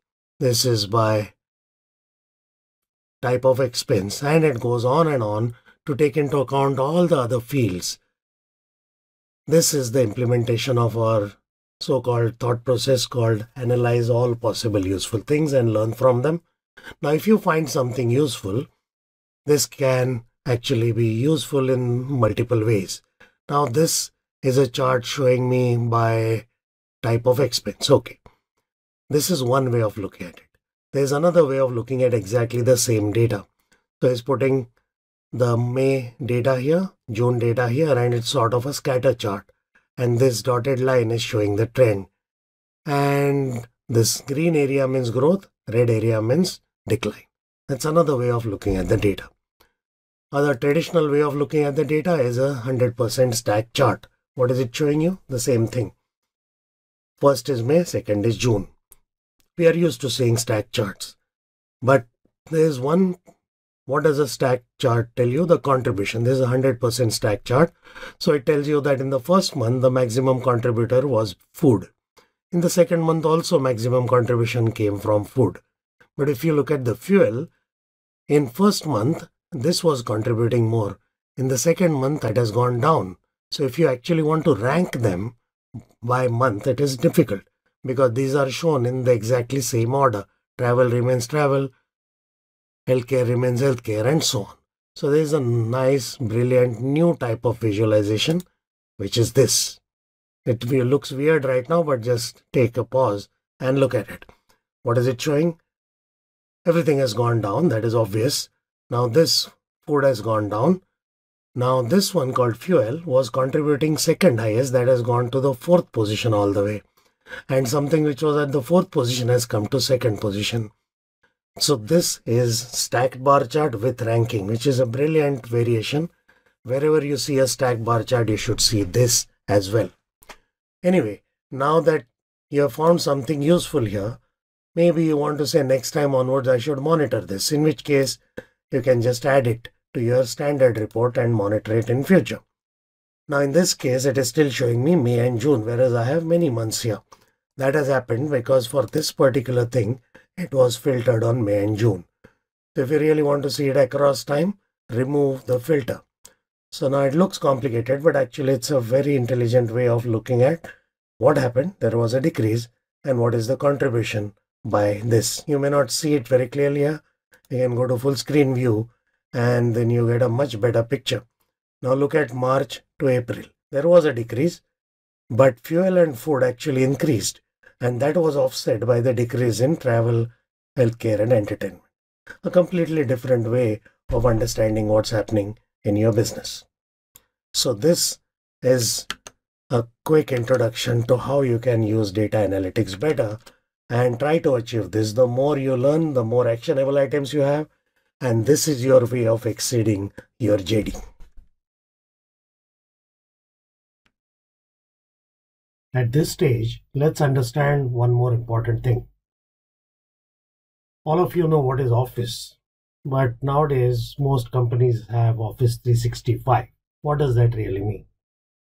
All of us are familiar with Word, Excel, PowerPoint, and Outlook. By the way, incidentally, recently, their logos changed. They are more modern logos and they are in SVG format, which is scalable. Never mind. All these are desktop products, as we know. There's one more desktop product called OneNote, which is not commonly used or known, but as we go along, you will learn it as well. All these are desktop products. This is Office, traditional Office. Office 365 includes many more products. So if I just show you a long list like this, you will get more confused than impressed. So let me rearrange them in a more logical way. By the way, how was this done? There is a nice feature in PowerPoint called Morph, the transition, which allows you to do this kind of complex animation in seconds. Never mind. Earlier, the products look like this, and supposedly I rearrange them in this manner. How does it matter? What changed? I actually grouped them in different categories. Each one handles a different business need. Now, what does that mean? Let me put some context to it. The first category of products allow you to create stuff. So, documents, spreadsheets, presentations, and OneNote is used for taking notes. What is that S? That is called Sway. Sway is used for creating web pages. So let me just put everything in perspective and then I'll explain. So let me put the names also so it's easier to understand. So Sway is used for creating responsive web pages by anybody without knowing anything in HTML, JavaScript, or any design principles. A Word document can also be quickly converted to a web page. Without talking to IT, you can create a web page, get a link to share it, and that's it. Forms are like Google Forms or SurveyMonkey for surveys as well as quiz. So that is different types of creation. Now, of course, we create emails also, but that I have put under communication, and that's the job of Outlook. Email, calendar, tasks, we know that. Now, when we create files, the question is where to store them. That is OneDrive. As we go along, you will understand why it is important to save all files on OneDrive instead of local drive. Departmental files are ideally stored on SharePoint. Now, this pink thing is a special product called Stream. This is used for storing videos. I'm sure you have a lot of videos for learning, for events, all kinds of things. Typically, we put videos on a file share or SharePoint, which is wrong. Video is a special type of file format and it is not delivered like a typical file. Suppose I'm watching a 1-hour video and I suddenly jump to 45 minutes. It doesn't need to download the first 45 minutes, but a file server doesn't understand it. You require a special type of server called streaming server. So Stream is a video streaming service which is a part of Office 365. Quickly, I'll show you two benefits of using that service. So here is a video I have uploaded to Stream. Now when I upload this to Stream, notice there's a video and it plays. Nothing great, that happens anywhere. But because it is a streaming server, it understands which device I'm using to watch the video and what is the currently available bandwidth for me. Depending on that, it will dynamically adjust the quality like YouTube or Vimeo does. That's number one. Second, when you upload a video, one important thing you should do. You should go to Settings, Update Video Details, and then change the language to English. Just by doing that, what happens is it auto-generates a caption file. This is very useful because if you put a video, the transcript gets generated automatically. Not only is this transcript going to follow along with the video like it happens on a YouTube, so you don't have to take any notes, just listen. So now if I jump to another place, see what happens. Not go there. Generally, if you are copy pasting pivot table for doing something, most probably you don't know pivot table fully. So it creates a transcript. Currently only English and Spanish are supported. Now more importantly, if I am looking for a particular topic in a long video, I don't have to go through randomly searching or linearly see the whole video. What can I do? I can just search for a particular word or a phrase, and then it'll tell you at different points of time where it appears. So I click on that particular place and it'll go to the correct place and start playing from it. That's one immediate brilliant benefit of using Stream. The second benefit is sometimes we have people in the video. It could be a panel discussion, it could be people, whatever it is. So it is able to detect spaces. No special configuration is required. It does it automatically using machine learning. And it creates a face timeline. So there are 3 faces here. So this guy spoke here, here, and here, and so on. So if I want to look at or hear someone specific, I can directly jump to a location. These two benefits plus many other benefits. So please move all your videos from wherever they are to Stream and life is good. So coming back, files are stored on OneDrive or SharePoint, videos are stored on Stream. Now we did discuss a lot about task list. Task list is available on Outlook task folder, we just saw it. Now many of us also have Outlook mobile app installed, but mobile app does not show tasks from Outlook. That's a limitation. So Microsoft created a separate product called To Do, which is going to show you your Outlook tasks. You must have realized by now that Outlook tasks are very critical to our life because that is what is going to decide how we can exceed our JD and execute our work properly. So it is important to have access to my tasks even when I'm on mobile. So install the To Do app and life is good. Now My tasks are my tasks. They should be in my Outlook folder and I should be able to see them on To Do and mobile. Now I'm a part of projects. Each project also has a task list, which is called a project plan. Typically that is scattered by creating Excel files and sending them to each other, which is a bad idea. Because project manager makes a task list, sends it to others. Now they have to wait for updates. Now if I update it, only the project manager will know what changed. Other team members don't know what is the status of the task, so there is a lot of confusion.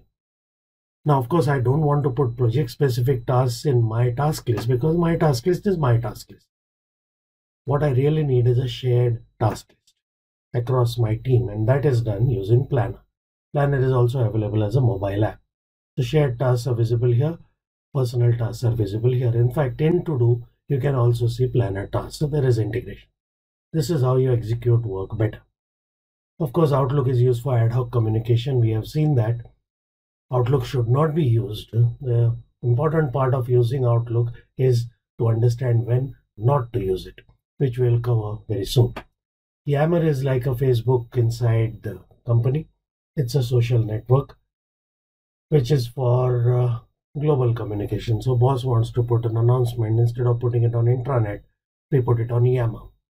Intranet, what happens? There is limited space on the home page, so announcement stays for some time. There is very little interaction possible. Whereas in Yammer, when you post something, people can like, share, discuss, all that.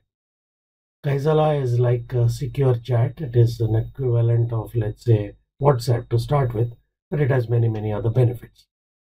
Bottom line, official work can be done in Kaizala and all the data is archived for future discovery or compliance reasons. I'm not going to go into too much of Kaizala, but it's a brilliant tool. Teams is used for teamwork, team communication. When you have a new project, create a team, and we will cover it in detail a little later. Earlier, for ad hoc work, chat, meetings, we were using Skype, but now all that functionality of Skype is available in Teams. So if you're already using Skype for business, for chat, meetings, videos, audios, screen sharing, teaching, try Teams. You will never go back to Skype. It's brilliant. With the same infrastructure, same network, this will give you better quality. Now, Power BI, we have already seen. That's the analysis part. And this is an adjunct to Excel. It doesn't replace pivot tables or stuff which we already do in Excel, but it's a method of creating interactive dashboards from all kinds of data. It also has a data import and cleanup engine, which is very powerful, which is equivalent to get and transform in Excel. Now, automation is also important. For example, I'm conducting a survey, and that survey is going to be open for 1 month. It's a customer satisfaction survey. Now, I may analyze at the end of the month and realize that some customers have given me bad feedback. Now, I don't want to respond to them after 1 month. I want to respond to them as soon as they submit the form that shows customer centricity, and I'm responding to it. Now, Forms is a separate tool. If I want to send an email to customers saying, please, sorry for the trouble and please tell us more, and we will definitely act on it. That's as soon as they submit the form without any human intervention. And at the same time, a mail should go to person who is handling that sales or customer relationship saying you have to act on it now. Now, to do that, we will typically need to do some programming. Now, you need to know how Forms works. You need to know how Outlook works, how to do programming between them. That's a complicated thing. So what happens? Flow comes into picture. Now, all of us know what is an Outlook rule. We create rules in Outlook saying a person, mail comes from this person, put it in that folder. Those are called Outlook rules. Outlook rules have two components. What starts the rule? That's called the trigger. So a mail coming with that person's name in it. And action, which is in this case move to a folder. So it's trigger and action. Now the problem with Outlook rules is they are good. They are very powerful if you use them correctly, but they work only in the context of Outlook. Now here I have a situation where the trigger is in Forms and the action is happening in Outlook. Or there may be a Twitter handle for your company and you are monitoring that Twitter feed. And whenever something comes, I want to put that Twitter feed data into an Excel file. So now that trigger is somewhere outside in Twitter, and my destination is a OneDrive file of Excel. Now I am trying to automate things across products. Now that can be a complicated thing, but that becomes very simple with Flow. So you can tell Flow, you monitor this particular form for customer satisfaction. Whenever a form is submitted, look at it, look at the score. If it is less than 3, you should do 2 things. So form being submitted is trigger. In this case, action will be send a mail to customer, also send a mail to customer relationship manager. That is a quick example. Similarly, the Flow thing can monitor your Twitter handle automatically, and whenever a tweet comes from a particular handle or with a hashtag, it will add the data automatically to a specified Excel file. Now the best part is all this happens without programming. So it's available to all users without IT intervention, without writing a single line of code and having liability of maintaining it. And finally, Power Apps, which is a mobile application development platform. So Power Apps is an app. You installed it on mobile. By default, it doesn't have any app or application in it. But very quickly, without coding, you can create applications for business automation. And once you put it, you can just replicate it across mobile devices containing Power Apps. It's a very fast platform of creating zero or very little code based mobile apps. So that, at a glance, is what Office 365 has to offer. Most customers use it in pockets. Many customers don't even know they have all these components. And many times we misuse those components because we know only a part of the story. So it's important to understand what is available and use the right tool in the right place. That will lead to efficiency across the board. So that's Office 365 in a nutshell. So one of the questions I got during the break, and anyway I had forgotten to show that, is I showed you the 3D map, right? But how to create it, that I have not shown, so let me do that. We'll use the same data. Notice I have a column called location name. I don't have latitude, longitude, I just have names. Doesn't matter. You go to insert menu, 3D map. If you have Office 2016 and above, this is built in. If it's 2013, you'll have to install an add-in called Power Map, which is free.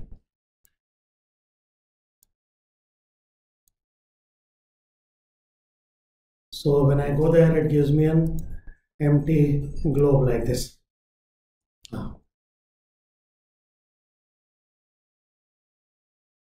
So anything globally can be plotted. Now it needs at least 2 fields. One is which contains location and some data to plot it.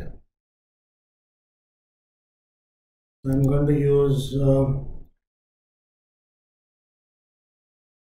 the field called location ID or location name. And then you have to tell him how to interpret that column. So it understands all these things, including pin codes.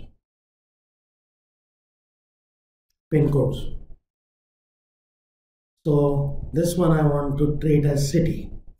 So as soon as you do that, it will plot them. You don't have to find the lat longs, it will do it on its own. This requires internet connection. I want to see the names, so I say map labels. So it puts map labels also. And now I want to put, say, revenue. So I'll choose amount in the area called height. Why is it saying height? It's not a 2D map, it's a 3D chart. So this is your 3D chart. Now, of course, this is very impressive but absolutely useless because you can't compare those things right now. So all maps have a zoom in, zoom out button. This one also has a tilt and rotate button. So you can do whatever you want with it.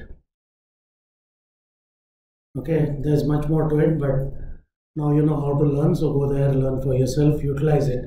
So whenever you get a column of data containing locational information, don't wait for someone to ask. Create it.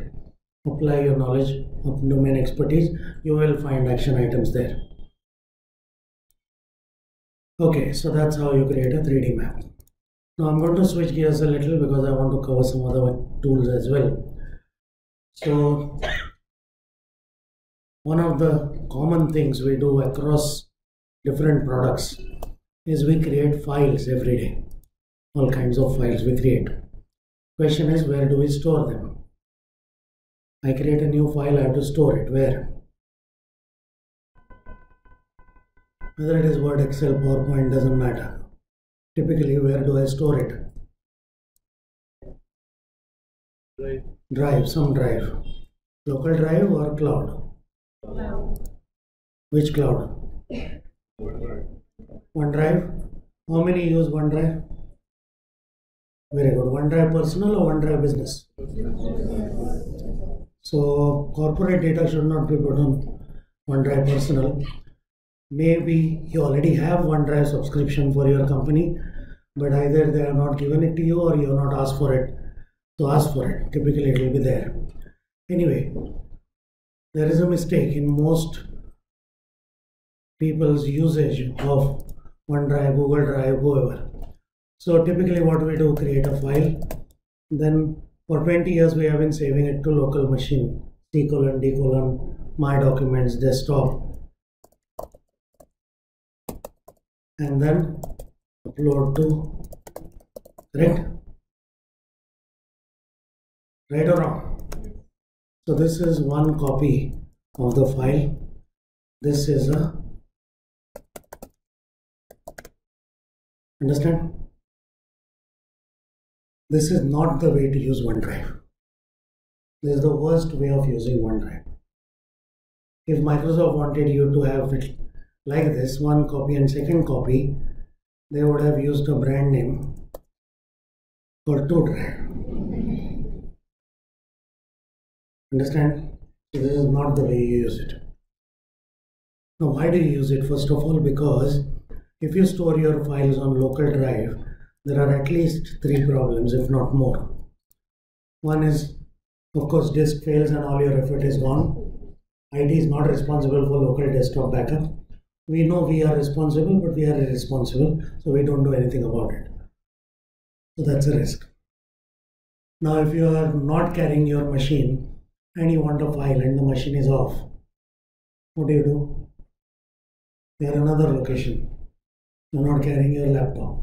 You don't have a laptop, whatever. You need that file desperately. What do? Ask someone to email it, but it's in your laptop, no? Login कैसा करेगा? Login is a problem. Like disk failing is a problem.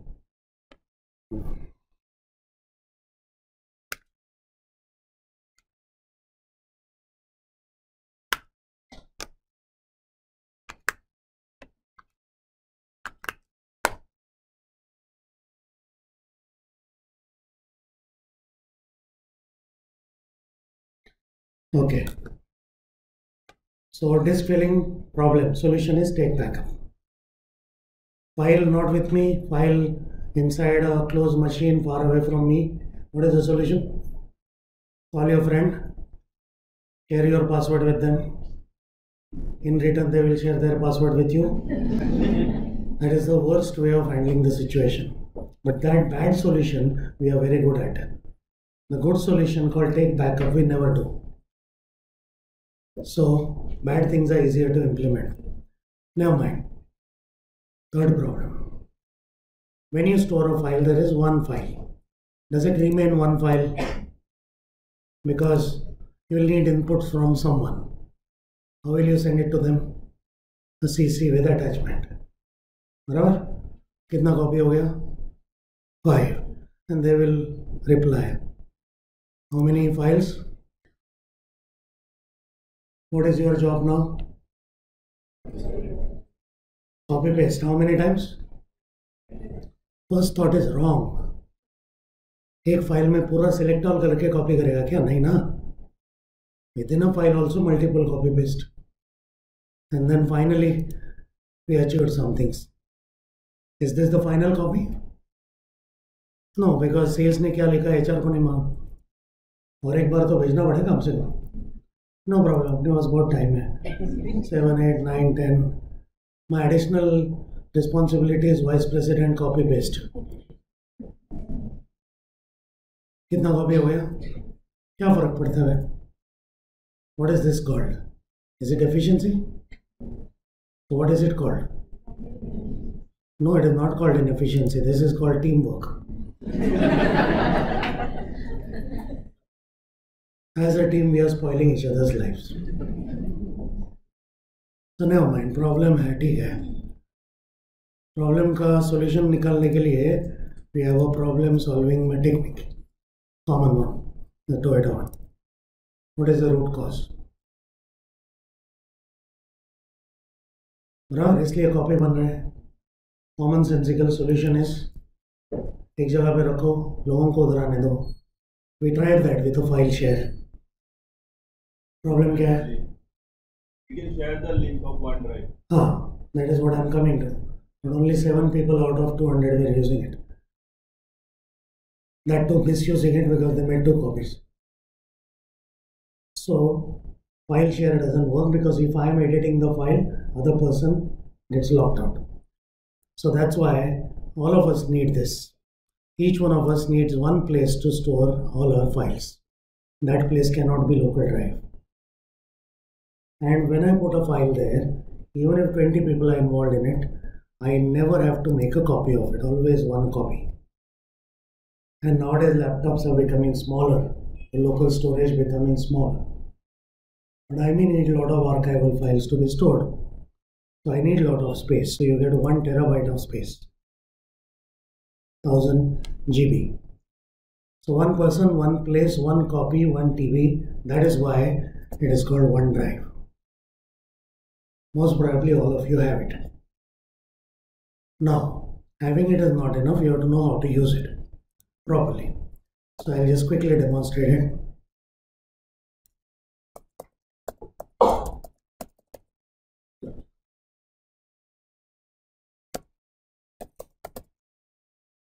Okay, I create a file. Now for 20 years, clicking here has become a spinal cord level reflex. This stimulus doesn't reach our brain. This is your enemy. Please don't store it there. So you have to have a lot of courage and patience. Don't click here. Move slowly up 7 kilometers. Somewhere you will see this. Not personal. If you don't have it, for testing purpose you can use personal. Features the same. Now click here. Ideally create folders logically. And then save it. Earlier I was clicking on PC. Instead of that I clicked on OneDrive. There is no extra effort. So now what happened? File is saved where? I think 9th time I am telling you, first thought is wrong.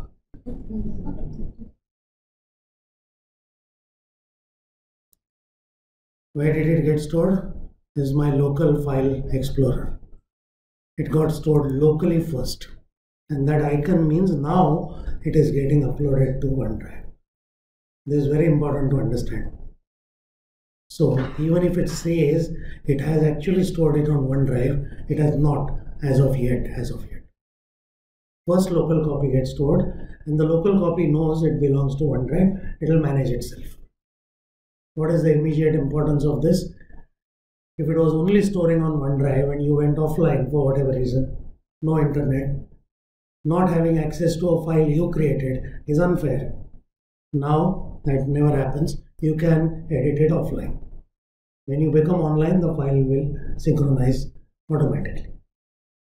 That part is clear. Now second, if your machine is off and you are in another location, what happens? You borrow any laptop, any machine, cyber cafe, whatever, go to browser, any browser, Windows, Linux, doesn't matter, and log into office.com. use your corporate ID, and then you will see OneDrive.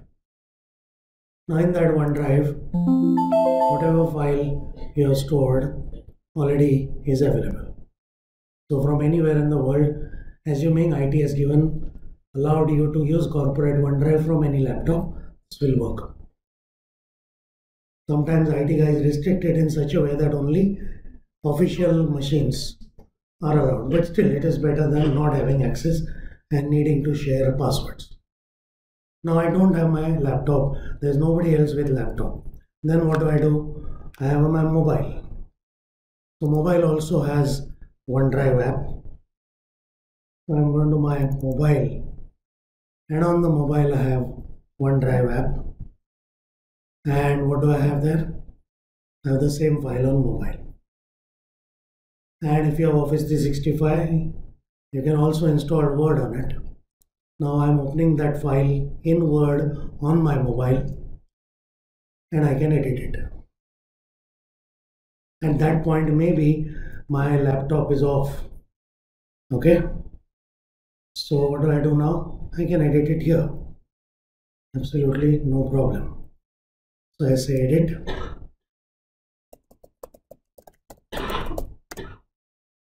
Now it's done. Now I am closing the file.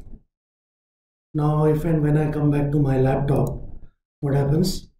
The file will synchronize itself. I am just simulating the fact that this file would have been closed now. When I come back and open the file, that will have synchronized. So far clear? Now, suppose my hard disk goes bad and all my local files are deleted. I have never taken backup. IT gives me a new laptop, I log in using the same ID. All the files are still there on OneDrive. They will automatically come down. So there is automatic backup, automatic restore. Many times we work on a file and forget to save it. And then half an hour work gets lost because file hung or something like that. Now you get another benefit. This is automatically on, kuch nahi karna hai. So what does that exactly mean? Right now, this file is already saved. Now notice what I am doing. I just put one hyphen. What is it doing? Now, can I undo? Of course I can undo. Now it is saved. It is saving again. Now when it is saved, did I have to say Ctrl S? No. It's saving on its own. Of course there is a 10-minute recovery interval that does not save the file. It creates a separate file in which the edited version is. So even if you autosave on, files do get corrupted. You know that. So this means what? This means when I finish working, I just close the file. I don't save it. So auto save. Understand? What does that mean practically? Practically speaking, what does that mean? What does that mean? One more demo. Just changing the font color. What does it say? So when you go back and start using OneDrive, what do you have to do? Save it to OneDrive, yes. Don't look at that and keep admiring, "Arey waah, save kar raha hai." You never have to save again. That's the important thing. And you never will get corrupted files. That's the practical advantage. Make sense? Okay. Now I need inputs from someone. What do? I don't go to Outlook at all. I say share. If I want to, I can still go to Outlook. So let me show you that. Now when you go to Outlook, what do you normally do? We say insert attachment. If you have newer version of Outlook, at least recent files इधर दिखता है आजकल. उसमें भी file दिखता है, उसमें एक आइकन ऐसा रहता है. Means what? ये OneDrive का फाइल है.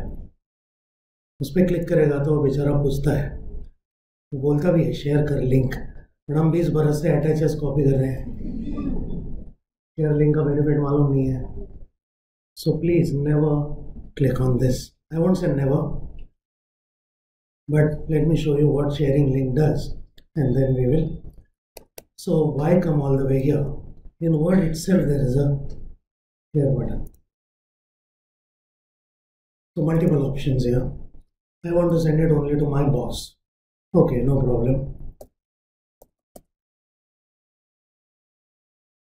ठीक है.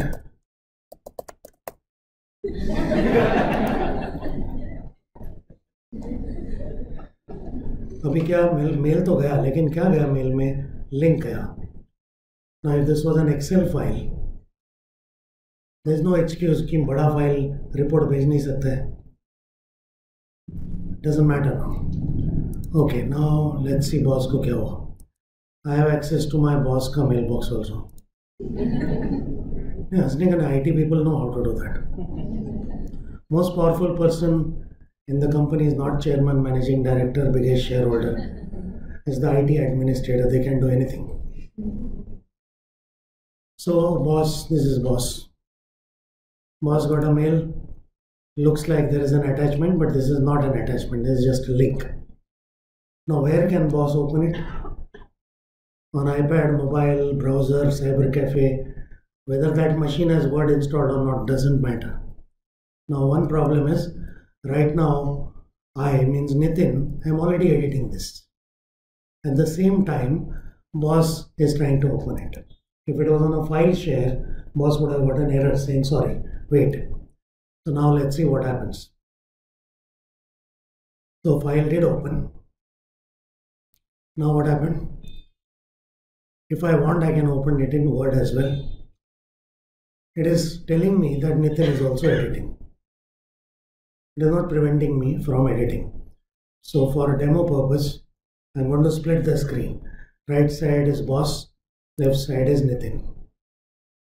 Remember, right side is boss, left side is Nitin. Now right side is boss. Boss is clicking on the word mobile. What is happening there? Both sides know who is editing where. So if you want to trouble the boss, keep looking कहाँ लिख रहा है और उसको पकड़ो. That will not take you very far, but just for enjoyment. Now problem is, this looks good, but suppose I start editing and boss also wants to trouble me. Notice the editing is also updating live, but same paragraph two people do, it will be confusing. So the other side paragraph is automatically locked. How long? Till I am editing. It will release the lock. This is not a security feature, it's just for convenience. Notice I didn't edit, the lock is gone. Understand? So without confusion, what is going to happen now? Right now it's a demo show, I'm showing only two people editing. There is no limit. 27 people can also do exactly the same thing. One person is using mobile, another is using Linux, third one using full version of Word, fourth one using Mac, iPad, doesn't matter. Understand? This is called digital transformation. At the end of it, it doesn't matter how many people edited the file, there is one copy. Make sense? Now there is only one practical problem. So let's say boss finished editing. I also edited something. So I'm just making this paragraph red. Now suppose I don't like the paragraph, I delete. Of course I can undo. But suppose I delete, close the file. Save नहीं करता हूँ आजकल मैं, auto save है. Now when I open the file, the paragraph is gone permanently. Undo is not going to work. अभी क्या करेगा? In the inefficient method of sharing files as attachments, that intermediate file कहीं तो पड़ा होगा sent item. अभी वो chance नहीं है, because there is only one copy, which is always the final copy. So if I made a mistake, I can't go back. So of course that has been thought of. I never saved the file itself, forget about save as. So I created this file in front of you. Right now it's 2:49. 10 minutes back I created the file. It has already created so many versions automatically. So if I want to, I can open a previous version. This is the current version. It opened that 244 version. Do I see the paragraph? Okay. If I want it, what do I say? Restore. If I just want to see क्या change हुआ है, there is a compare button also. Now this is a older version. I already have the file latest version. When I click on compare, it will not touch either of them. It will create a third file. This shows you the combined version. This shows you original. This shows you revised. This is all happening out of the box. And all this is happening because you realize that OneDrive is good for me and my PC is bad for me. So remember, your biggest enemy in terms of file management is, who is this? Joker. What is his famous dialogue? Correct. So what is our dialogue? So remember, all new files never store locally. That's the standard operating procedure now. Understand? Unless you want to trouble your files, you created the file, right? It's like your baby. You want to trouble your baby or pamper your baby. So pampering means OneDrive, trouble means PC. Anyway, you have a local copy, so nothing to lose. So remember, this is a ferocious villain. If you store a file on local drive, he is looking. So to cut a very long story short, just by clicking on OneDrive, you get 12 benefits. I am not going to read all of them. We know all these. Now, I'm not saying 100% of files should be sent as attachments. There may be a legal or statutory or business need. You're saying sending a quotation for an RFP. You can't send a link because that has to be immutable. Correct? So that may be 5% of cases. Only 95% to zindagi sudhar gaya. Then this is very important. I send a mail to whom? Boss. अभी boss क्या कर रहा है? Boss कुछ करता नहीं है, but इस बार फॉरवर्ड किया बॉस ने. किसको फॉरवर्ड किया? दूसरे को. This is the biggest problem with sending file attachments. Once you forward or send a file as attachment, you have no control over it. What the other party does, you will never know. Now this guy forwarded it. Nitin doesn't know boss sent it to assistant. So now this is assistant's mailbox. This is the assistant guy. Assistant got a mail from whom? Boss. Nitin doesn't know. तो अभी क्या करेगा ये? उस पर click करेगा. Boss को नहीं है, बॉस को मालूम है, नितिन को नहीं मालूम है. तो क्या हुआ?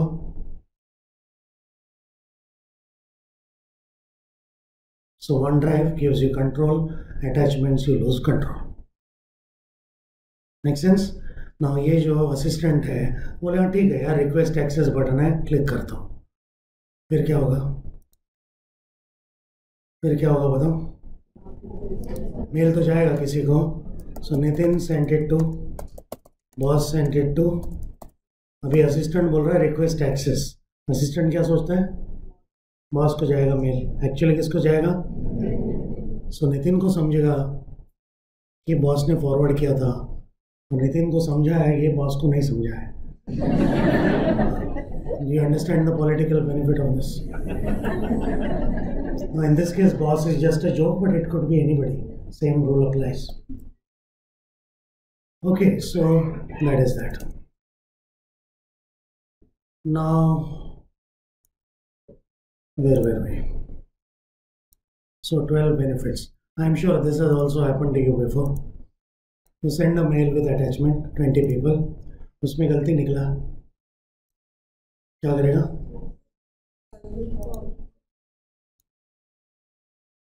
बराबर. नॉर्मली तुम्हारा मेल कोई पढ़ता नहीं है, बट ये पढ़ लिया सबने.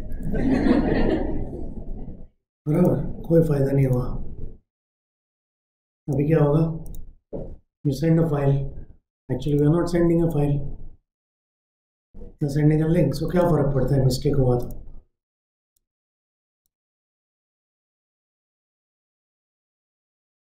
File is not going. Understand? So those are the benefits of OneDrive. Where were we? We saw that. Now whether to edit a file on browser or on the full version is your choice. So what will you use? Browser or full Word or Excel? So remember, first thought is wrong. It is not a hard and fast rule. You have to think, what am I trying to do to this file? If it's a 100-page document, I want to edit one paragraph, browser is fast. If it's a 200 MB Excel file and I just want to play with pivot table, browser is fast. I want to do comprehensive editing because all features are not available on browser. Then you open it in the native product. So it's a case-to-case decision. It's not hard and fast rule. This we already know. This we know.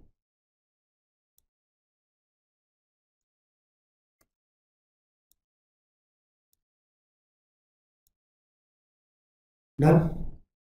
And if you somehow run out of space, 1 TB, you can request IT to request Microsoft. They'll give you 5 TB, no extra cost. Now before someone asks, I have a 200 MB Excel file. कितना जगह गया मेरा 200 MB गया, but उसका 40 version बना, उसका नहीं space count होता है, ओनली बेस फाइल का स्पेस काउंट होता है. अनलिमिटेड वर्जन सब फ्री. माइक्रोसॉफ्ट के पास बहुत बड़ा हार्ड डिस्क है, टेंशन मत लो, यूज करो पर से ढंग से. So bottom line, all new files must go to one drive. Old files don't just drag drop my documents. उसमें बहुत सारे गंदे फाइल पड़े जो 10 बरस से खोले नहीं है. वो खुद को, इंटरनेट को और वन ड्राइव को तकलीफ मत दो. Only active files should be moved to one drive, not copied, moved. There is a difference. You already have a local copy. If you drag and drop it to one drive and copy it, 3 copy बनेगा उसका. एक original local plus एक local sink copy plus एक server copy. So move करो, नहीं तो confuse हो जाओगे. कभी ये कॉपी एडिट करेगा, कभी वो कॉपी, कंफ्यूज हो जाएगा. कंक्लूजन क्या है? वन ड्राइव नहीं चलता है. To avoid that, always move local files to OneDrive. That's all. Life will be good. Now the next topic is, this is my efficiency. अभी टीम में क्या होता है? टीम वर्क में क्या होता है? टीम वर्क में क्या होता है? Typical team work means what? ऐसा एम्पावरिंग पिक्चर दिखाना इजी है, बट एक्चुअली क्या होता है? चलो एग्जाम्पल, नया प्रोजेक्ट है, 15 जन का टीम है, 3 months project, multiple location, different departments, all of them have to work on a common project. तो अब ये कैसे करते हैं हम? Tell me. So 15% team. Now I am not meeting everyone every day, but we have to have some coordination because my work depends on others and vice versa. So everyone has to be in sync. I have to tell them what they are doing, they have to tell me what they are doing. So I send, बराबर? कैसे भेजेगा? कितना लोग डालेगा mail में? CC में कितने जन? हाँ, खुद को क्यों मेल भेज रहे हो यार? 14 डालेंगे ना? नहीं, कुछ लोग खुद को मेल भेजते हैं. You don't know? Notes to self. Actually, that is their managing tasks. Yes. Never mind. Misuse is very easy to do. So, बाकी 14 लोग क्या कर रहे हैं? वो भी बाकी 14 लोगों को, एक दिन हो गया, 3 महीने का प्रोजेक्ट है, 17 वर्किंग डेज, कितने मिला है? बोलो, नंबर बोलो. मैथ्स भी नहीं आता है, मोबाइल को हाथ नहीं लगाने का, ऐसे ही बोलो. Who will tell me the answer quickly? Around नहीं, actual answer चाहिए. The correct answer is equal to space bar.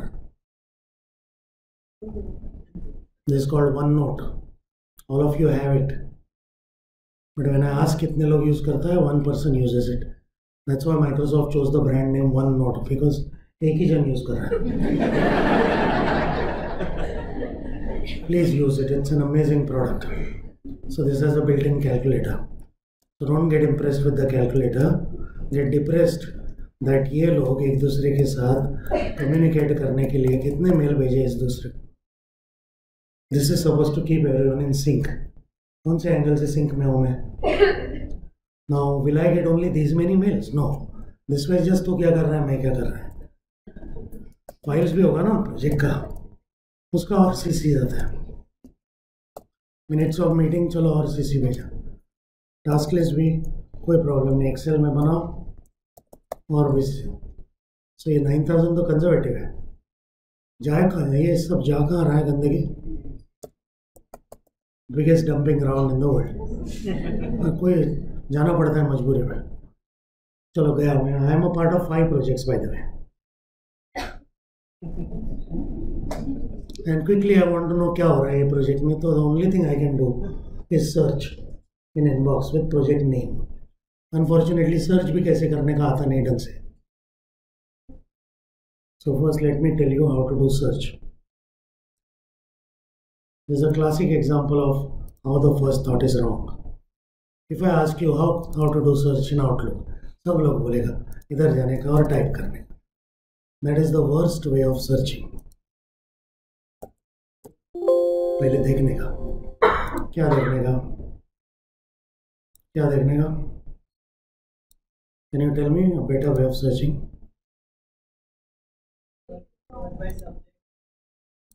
हाँ, एक minute, let me adjust it properly. So notice ये इसको बोलते हैं मेनू, राइट. टैब बोलते हैं actually. File, home, send, receive, folder, view, help, ये छोड़ो, इस पर कोई क्लिक नहीं करता है. हमको ही मालूम नहीं हम क्या कर रहे हैं. एनीवे, लास्ट मेनू कौन है? Help. Now notice very carefully, when I click inside search box और एक बेचारा मेनू आता है but search, जिसको हम कभी देखते नहीं. अगर हमको मालूम है ना क्या सर्च करने का, उधर क्यों जाने का. तो माइक्रोसॉफ्ट अक्ल नहीं है उसको. तो पहले वो पूछ रहा है सर कहाँ सर्च कर रहे हो, वो तो बताओ. by default it is current mailbox. That's why too many results come, and implicitly most probably you are searching only in inbox. So first define the scope. The scope means what? Current folder बोलो. ठीक है. फिर भी type नहीं करने का. Resist the temptation of typing the search word. पहले सोचो वो सब्जेक्ट में था क्या. सब्जेक्ट में था तो सब्जेक्ट पे क्लिक करो. अभी मालूम है सब्जेक्ट में नहीं था, बॉडी टेक्स्ट में था, तो क्या करने का. इधर ऑप्शन ही नहीं है बॉडी टेक्स्ट का, तो क्या करने का. 2 options, give up or explore. Give up is easy. We are doing it for 20 years. Explore means what? Have the courage to notice a button called more. Normally our brain says more means more trouble. उधर जाना नहीं. More means more benefits. When you click on it, you ask for more. So don't get scared. ये बहुत ही लंबा list आएगा. डरने का नहीं, एस्केप नहीं दबाने का, पूरा पढ़ने का. This is called body. Now ये पढ़ा ठीक है, स्क्रॉल बार को स्क्रॉल करना पड़ता है. अभी आया ये गलती से, सब देख लो ना एक बार. देन अक्कल आया, अरे अटैचमेंट में भी डायरेक्टली ढूंढ सकते हैं. Understand. Understand the needs from solutions. That is called reverse learning. That is the best way to learn Office. So now if I only want to search in attachments, what will I do? Attachment contents बोलेगा, अभी इधर डालने का उसको. Now it will give you more precise results. You may not remember when you exactly got the mail, but कुछ तो याद है, बराबर. उसमें अटैचमेंट था क्या, कुछ याद है. अभी इसमें से कुछ भी याद नहीं है तो सर्च क्या कर रहा है.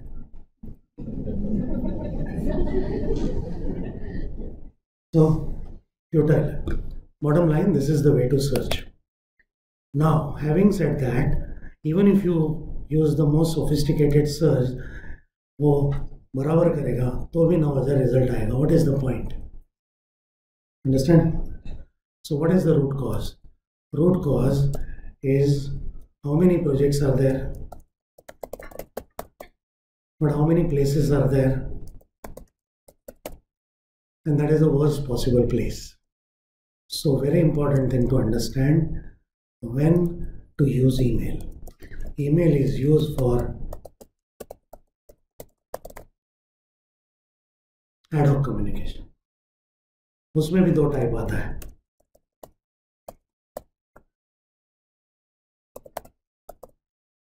अर्जेंट कुछ चाहिए तो मेल भेजेगा क्या? नहीं ना, जाके मुंडी पकड़ेगा। अगर दूर है तो फ़ोन करेगा, चैट करेगा, कुछ तो करेगा ना। मेल में तो इम्प्लिसिट डिले है। तो स्लो चलेगा तो मेल भेजने का, फास्ट चाहिए तो चैट करने का और आर्ग्यूमेंट से। तो एडहॉक ये ठीक है, but project is not ad hoc, no, it's focused communication with a common goal in mind. So for projects you should not use email. So we of course need something to communicate with. Yes, I know that. Sorry.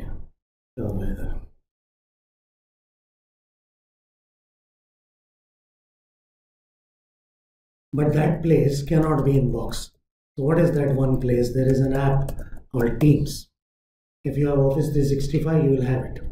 So make sure you install Teams on laptop as well as mobile. IT वाले को बोलो दोनों चाहिए. IT वाले को भी Teams नहीं मालूम होगा, उसको भी सिखाओ, बराबर. मैं वीडियो दे रहा हूँ, बराबर है. वो वीडियो का फ़ायदा क्या है? कोई देखता नहीं मेरा वीडियो बाद में, आई नो, बट उसका एक बेनिफिट है.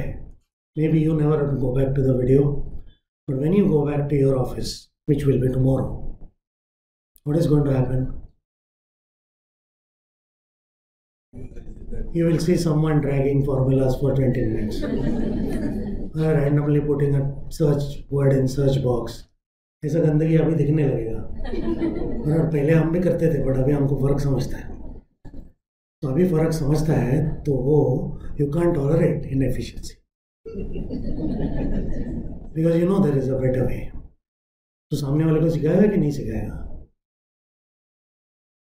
And there's people are worried. तो दैट डिपेंड्स ऑन वो सामने वाला फ्रेंड है कि एनिमी है. ठीक है, बट एनिमी भी है, वो ड्रैग कर रहा है, उसने टेबल नहीं यूज़ किया तो तुम्हारा एफर्ट बढ़ गया ना टेबल डालने का, बराबर. Because if people around you are not efficient, there inefficiency will amplify your inefficiency even if you are efficient in pockets. In teamwork, one person's efficiency gets diluted by other people's inefficiency. So whether you like it or not, you have to make other people efficient. Now two options, you teach them, you do a mini version like this, which is the best, because when you teach you learn better. But if you don't have time, share that video with them, including external parties. This is very important. Whether it is a link being sent or a Teams project, there will be external parties involved. So external party को CC with attachment नहीं भेजने का, उसको भी link भेजने का. Many IT people block that. उनको video दिखाओ, बोले ब्लॉक मत करो. Internal sharing efficient हो गया, external sharing inefficient रह गया. What is the point? If you send a link outside, if outside party is misusing it, you will know that they forwarded that to some competitor. आज नहीं समझता है. And because the file is not going anywhere, you will also get an audit trail कि बाहर वाला बंदा भी कब आके फाइल टच किया, फाइल में एडिट क्या किया वो नहीं समझेगा. उसके लिए ट्रैक चेंजेस हो, what ever the tool is, but at least usage तो समझेगा. समझ रहे हैं? बहुत बार लोग बोलते हैं हाँ फाइल मिल गया लेकिन काम नहीं कर रहा है. फाइल खोला कि नहीं कैसे समझता है? इधर समझेगा डेट टाइम के साथ. So external sharing should never be blocked. Anyway, so what is Teams? So Teams is serving two purposes. One is ad hoc work. Ad hoc work of which category? Fast category. Ad hoc work slow category? Outlook. And then project specific work. So simple is ad hoc, so I will show you. Now all of you use some kind of chat, correct? Whichever chat you use. Many of you must be using WhatsApp also. WhatsApp is not supposed to be used for corporate, but everyone uses it, whether you like it or not. Now let's say I'm using WhatsApp. How many of you use Skype? A lot of people. So there's a choice of Skype versus WhatsApp. Now I'm saying stop using both of them for corporate use. Start using this chat. Why? Multiple reasons. Now if you use WhatsApp, at least the chat remains in one place. Chat with one person. Correct? In Skype what happens? The chat history goes into Outlook as conversation history. If I chat with him 20 times, there will be 20 items there. It is almost impossible to refer backwards. ऊपर से search पे नहीं आता हमको ढंग से. Now, if he had sent me a file 6 months back, वो मिलने वाला ही नहीं है. There's no way to go back. When the chat window closes, it's gone. That's second problem. Now, third problem. Now, notice what happens here. I have these recent chats. I may have chatted with 100 people. I don't remember if I have chatted with someone. I go to chat. Correct? I type the name of the person. Right now, the chat is empty. When I click on it, it will find Purana chat and it will append to that. So this is better than Skype. एक ही chat instance रहेगा per person. दुनिया भर का एक ही chat है. That's number one. Second, I am putting an attachment. ठीक है. I am uploading a local file. जो भी एक file है. Okay, I uploaded the file. Where is this being uploaded? In chat. When I upload it, of course, this chat is always available to me, so this file will be available in the chat. Barabar? But notice, this is something nobody has. This is my chat. What is next to it? WhatsApp में नहीं होता ऐसा easily. इसमें all the files are available. Now, where did this file go? It went to my OneDrive, so all the benefits of OneDrive it gets. Now that person also may share a file. It goes to that person's OneDrive. I will get access to it and vice versa. वो सब तुमको सोचना नहीं है. Now I want to add someone. बराबर? If I want to add someone, I can add someone also. If I want to add someone, it may even ask you a question. Now one more thing. This is like individual chat. Suppose दो जन के साथ chat करो. Now yes, I have already chatted with. Now I put one name. Now I want to add one more person. So I'll say new chat. Yes, so I have already chatted with. And I want to add a chat with ZS and boss. Now in WhatsApp, what will I do? Create a group. Suppose I have created this group 6 months back. And today I don't remember it. I create a new group. Will WhatsApp tell me ये membership का group already है? उसको कोई फर्क नहीं पड़ता है. तो ये बोलेगा it found my past chat with them and it is appending to it. And this group chat itself has its own files area. इसमें भी और कुछ करना है तो प्लस साइन है. इसमें और भी डालना है. एक्सेल डालो, OneNote डालो, PowerPoint डालो, वीडियोस डालो, वेबसाइट डालो. So this ad hoc also is a sort of structured area. Understood? Now many of us like WhatsApp because of emoticons. So all the emoticons are here. All the GIF animations are here.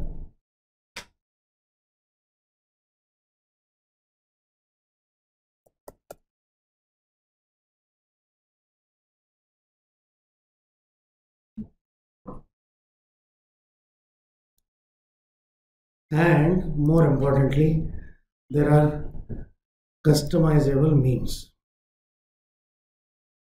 Memes तो बहुत है, customizable नहीं होता. Customizable means what?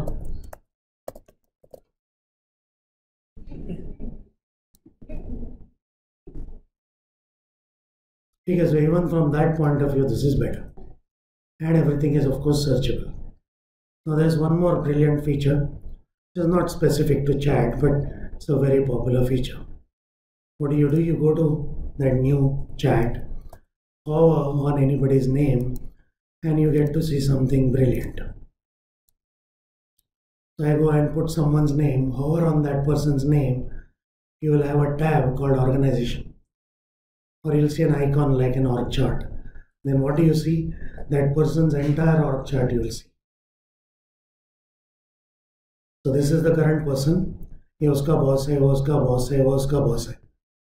इसका ये subordinate है, subordinate है, subordinate. इस पर क्लिक करेगा तो उसका हायरार्की दिखेगा. It's a navigable, complete org chart of the entire organization out of the box. We do see similar information in Outlook, but it's not laid out like an org chart. So this is a very popular feature. Now once I hover on someone, what can I do? I can chat, I can send email, do an audio call, do a video call from there itself. So in large organizations, you may want to find people by hierarchy because you don't know the name. This is the best way. So that takes care of the chat part. Now let's come to the project part. So this is ad hoc work. This replaces Skype, replaces all other chat software for official work. Now many of the companies, if you have an email, you may delete the email, but IT stores it for whatever, 3 years, 7 years, depending on what is the regulation, right? This chat is also stored for those many years. So if there's a dispute, this is legal evidence. This is GDPR compliant. If there is a litigation going on, you can put a litigation hold on that. So everything related to records management happens automatically, although it is just a chat. Now, chat is one part, but now if I have a project, I don't want to go to inbox at all. So what do I do when I have a project? When I have a new project, I go to Teams, not to chat, Teams. And this is one project, second project, like that. I can have many projects going on. New project, I go to new team, join or create a team. Create a team, build from scratch. There can be templates also. Private team, because only by invitation you know who are the members. So give it a name. This is anybody doing it. No need to go to IT. Now I don't know what is nice about it, but it says nice work. Now you put the names of people. You can put external people as well if there are vendors. Now all of them become members. You can make them owners also if you like. So what happens? These people are becoming members. Now there are two categories. What is the difference? Owner can add more people, members can't add. Now, boss कुछ करने वाला नहीं है, लेकिन it's a good best practice to make boss owner. ठीक है. Now here is the deal. Suppose I want to send a daily update to my team. You have to make sure everyone in your team has installed this. Where? On their desktop and on their mobile. You have to teach them the benefits of using Teams vis-a-vis inbox. You have to convince them, only then it will work. So now what happens? So now I want to send a daily update. Earlier I would have gone to inbox, sent a mail with 14 people in CC. Now what am I doing? I am going to this. What is this called? Conversation. Daily update. Okay, very good. This is eliminating CC to 14 people. Nothing goes to their inbox, nothing goes to your sent items. Now if nobody wants to respond, nobody wants to respond. Doesn't matter. Now I want to ask a question. What will I do? Ask a question, CC to 14 people. Same thing. Agreed? Now this is like sending CC to 14 people. Now this is also a question, but this question I want to put 13 people in CC, boss in 2, because budget से boss को मालूम है. इसमें 2 CC है नहीं @1. So this is like mentioning boss. So boss को एक अलग नोटिफिकेशन आएगा कि कोई कुछ पूछ रहा है. नॉर्मली ये जो चीज़ है उसका नोटिफिकेशन नहीं आएगा. चाहिए तो एनेबल कर सकते हो, बट डोंट. इंटरप्शन ज़्यादा नहीं रखना. Now, so far clear? Nothing is going to inbox, life is good. Now if someone wants to respond to it on mobile, they can do that also. This is my mobile. This is my Teams app. which is where, yeah, and exactly same thing which I'm seeing here will be available there.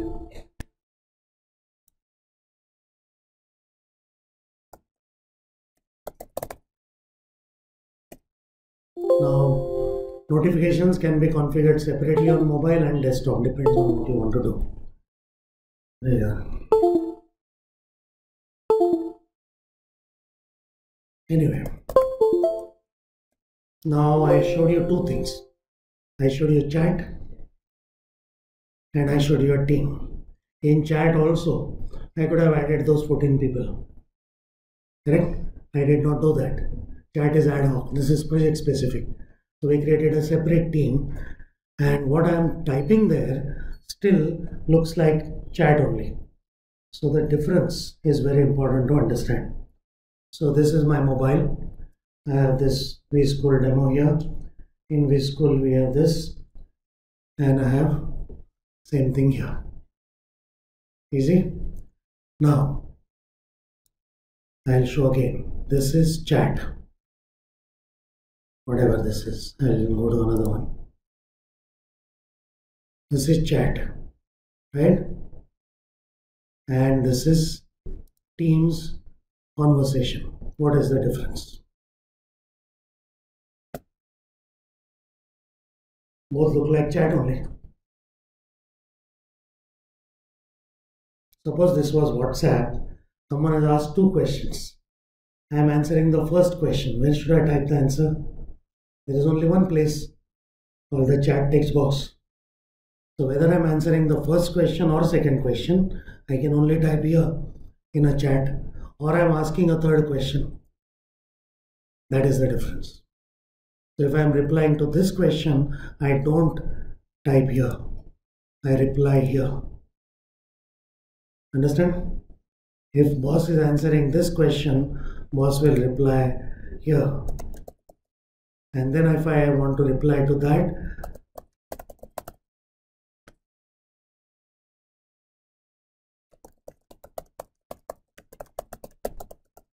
whatever it is. Now this, if I don't like, I can say marne do usko. Now this is separate. This is called discussion. That was called chat. There is a difference. Unless you don't understand the difference, people will reply here. New discussion thread means this, reply means this. Make sense? Okay. So that's that. So bottom line, what has happened? The communication part is nothing is going to, everything is happening in Teams. At least some part of life has become better. Now files. I spent half an hour to tell you files का standard operating procedure क्या है. नया file बनाया तो OneDrive पे डाल देगा. That is wrong. Why? Because if I am creating a new file for this project and I put it on OneDrive, how many people can see the file? One. That's why it's called OneDrive. 14 लोगों का नाम उधर में हाथ से डालो हर बार. So now I don't want to store a project specific file to OneDrive. Where should I store it? Not in anybody's OneDrive. Team में डालने. So when you create a project, it also gets a files tab. Now when we did a chat, that also gets a file tab. Now there is a difference. Of course, दोनों में file डाल सकता है. There is a difference. When I put a file here, it goes into the OneDrive of whoever uploaded. Now, when we created this team called vSchool, what happened? It created something called general. उसके अंदर हम conversation कर रहे हैं, files देख रहे हैं. Why is this? This is general area for discussing this project. Discussion about another project, I will go to that project and do there. Now each project may have different aspects. So इसमें suppose we are doing some new product launch. So in this case, there's no general discussion.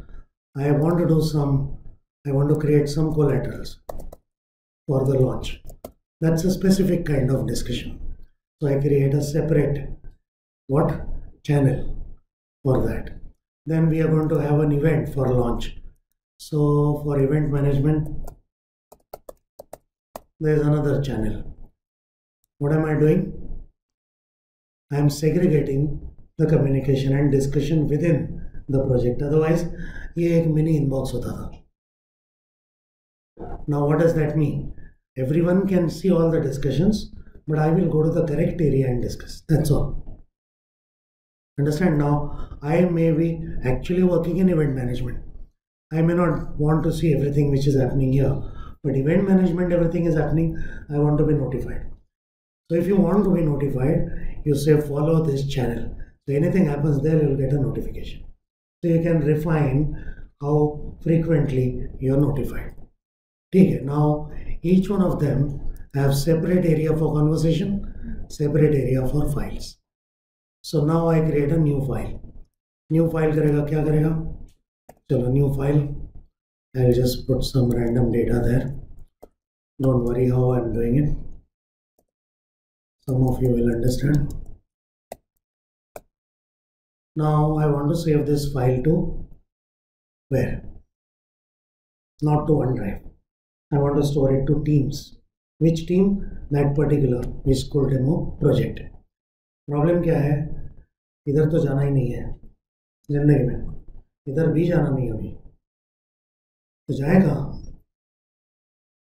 So remember, sites means teams. Just remember that. For those who understand technical stuff, why sites means teams is only for IT guys. When you create a team, it behind the scenes creates a SharePoint site. That's why. Never mind. So you go to sites. Where did I create the team? In a separate app called Teams. Where am I? In Excel. That automatically appears here. Now I choose the correct project and I store the file. Unfortunately, this is not going to work. कुछ तो error आएगा. Error आएगा तो हम क्या करते हैं? What is the best practice? पढ़ने का नहीं, escape दबाने का. So what is it saying? पढ़ने का. It's saying you can't store here. Why? I just created the team. Why can't I store here? बोल रहा है here. तो कहाँ जाओ? वापस गंदगी मत करो. अभी स्ट्रक्चर बना है ना, वो कौन से में बिलोंग करता है वो बोलो. नहीं करता है तो जनरल में डालो, ठीक है, पर हवा में नहीं रखने का. So that is the idea. When you create a project, create multiple channels. It's better to have some channels unused than have a dumping ground called general channel. Now what is happening? This file is going to Teams. Teams को अलग storage है. मेरा OneDrive से कुछ नहीं गया. Automatically all people can see it. They can see it on mobile. They can edit it. All the benefits of OneDrive are still there, plus benefits of Teams. You get the idea? So now what has happened? Again, coming back to our thing, this is happening in Teams. Life is good. Now task list पहले करते हैं. I told you this has to be a shared task list. So what is the product I told you in the beginning? It's called not task list. That is personal planner. Remember the product दिखाया था. So how do you add a project plan? That is the next question. So collaterals में बहुत सारा काम करना है. So the most important button is this. What did we just create? We created a container for managing that project. By default, it is allowing you to manage communication and files. But project में और भी चीज़ होता है. जो भी चीज़ चाहिए इसी जगह पे डालो. क्या चाहिए इधर लिखा है. So this plus sign gives you ability to add all kinds of things here. The upper section, there are two sections. There is the upper section and there is a lower section. The upper section mostly are Microsoft products. The lower section are third-party products. So you use SurveyMonkey, you can add it here. Use Trello, add it here. Use MailChimp, add it here. Use Jira, add it here. So it connects to 100 plus third-party products as well. जो भी चाहिए project के लिए इधर डाल देगा, एक जगह पे जाने का. That is the idea. So in this case I want a shared task list which is called planner. So I'll create a new plan, उसमें task डालो. Those tasks can be seen by everyone on mobile. When they update it as complete, everyone will know it is complete. All done. No Excel file floating around. So now when you go to a real task list, to save time, I'll show you a task list which already is populated. In the task list, you can have categories also. These are buckets of tasks. To do, approvals, legal, whatever you want. So task डाला सबको दिखता है, update किया सबको दिखता है, बराबर. Now typically task में क्या चल रहा है देखने के लिए हम मीटिंग में टाइम वेस्ट करते हैं ना, बराबर. अभी ये बॉस को भी डालो उसमें, उसको बोलेगा क्या चल रहा है, इधर जाके क्लिक कर, ये चल रहा है, मीटिंग एलिमिनेटेड, बराबर. लाइव रिव्यू, बॉस को भी अच्छा है, पूछने का नहीं.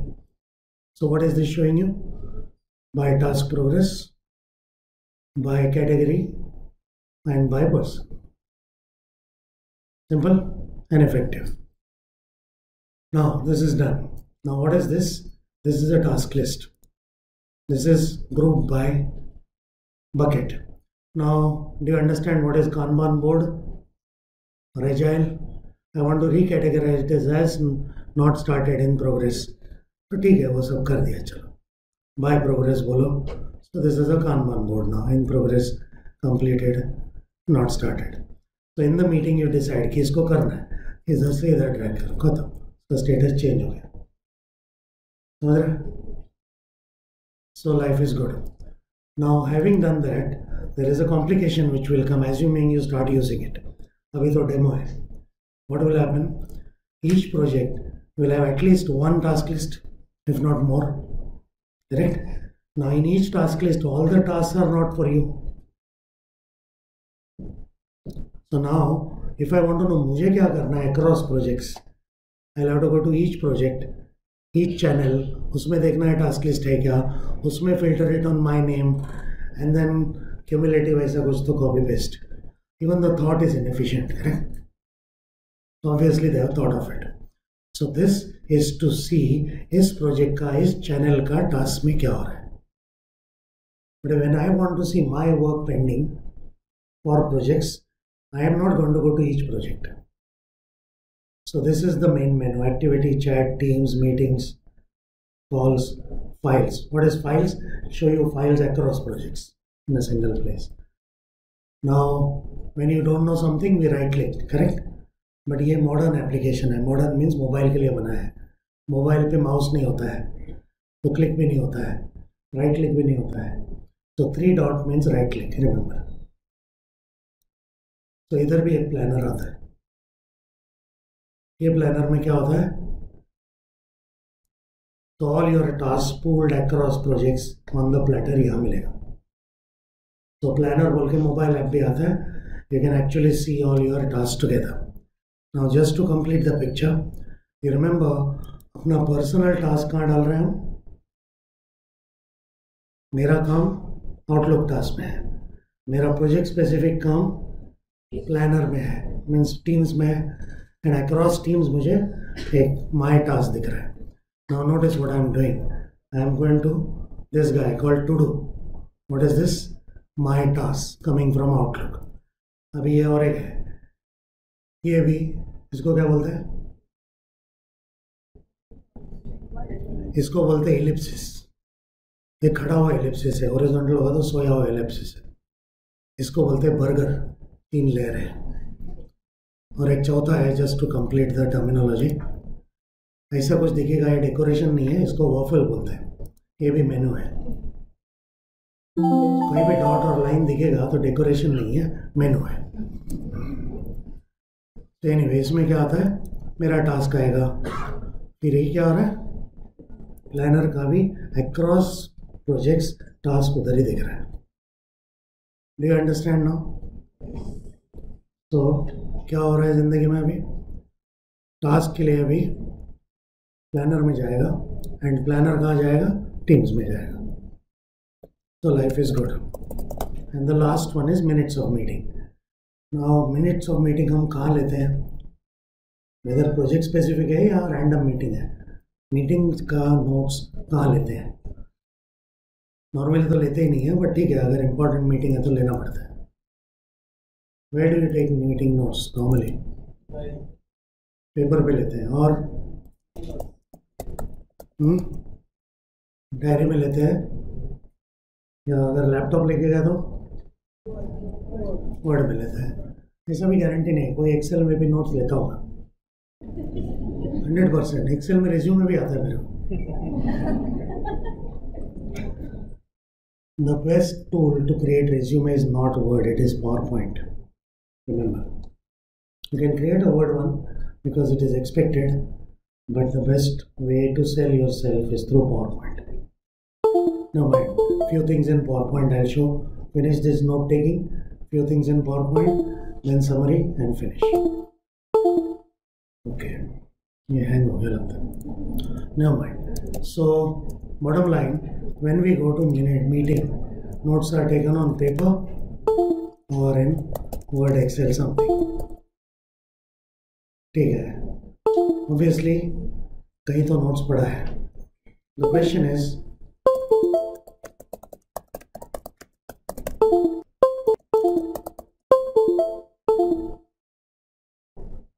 five months, 1 month, 10 days. Okay, let me change the question.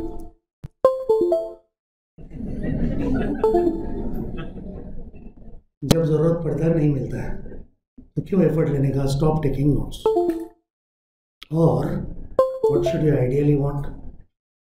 Meeting है ना, मीटिंग तो कैलेंडर में रहता है ना, राइट? तो क्या करना चाहिए ideally?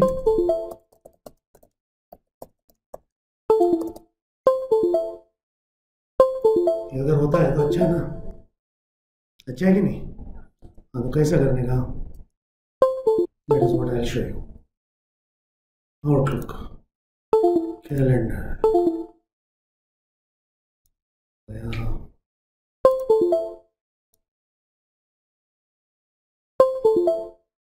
I'll just add a new meeting request just for demo purpose.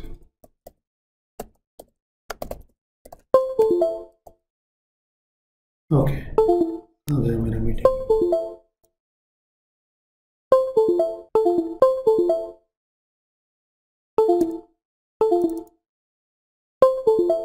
So meeting में normally क्या होता है? There will be attendees, there will be some agenda, collaterals, where the meeting is, all that. बराबर? So what is this room called? ठीक है. Calendar में क्यों नहीं जा रहा है?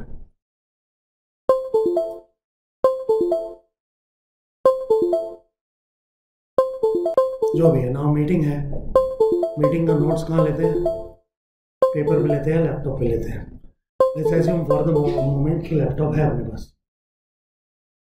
May be even if you have the laptop you may not carry it for all meetings, but for the time being as you laptop है, what is my need? I want to link meeting two notes. I don't know how to do it. So what is the method to find out? Right click.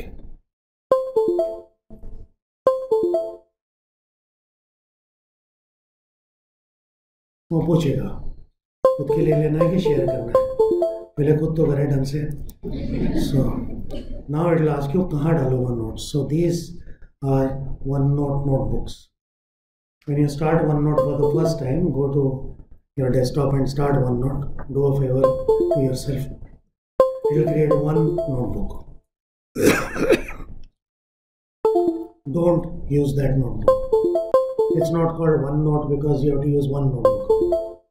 You create many notebooks. File new, create new notebooks in OneDrive. How many notebooks depends on your work profile. Many notebooks. So you will write ये meeting कौन से notebook में डालो. तो notebook क्या होता है? This is a notebook. ये notebook का नाम है. It's like an organizer diary. These are topics. These are called sections. You can make any number of sections. Each sections can have any number of pages. So basically, you have unlimited supply of organizer diaries. So create as many as you want. Now you पूछ रहे हैं कहाँ डालो. So I choose some relevant notebook and the relevant section. Then say OK. Abhi, if it was a diary, it is a blank page. If it's Word, it's a blank page. If it's Excel, it's a blank page. ये क्या करता है? Blank page नहीं देता है. पूरा meeting का detail इधर देगा. अभी एक ही बंदा है, but you can actually tick mark and say कौन आया कौन नहीं आया. And then it says take your notes here.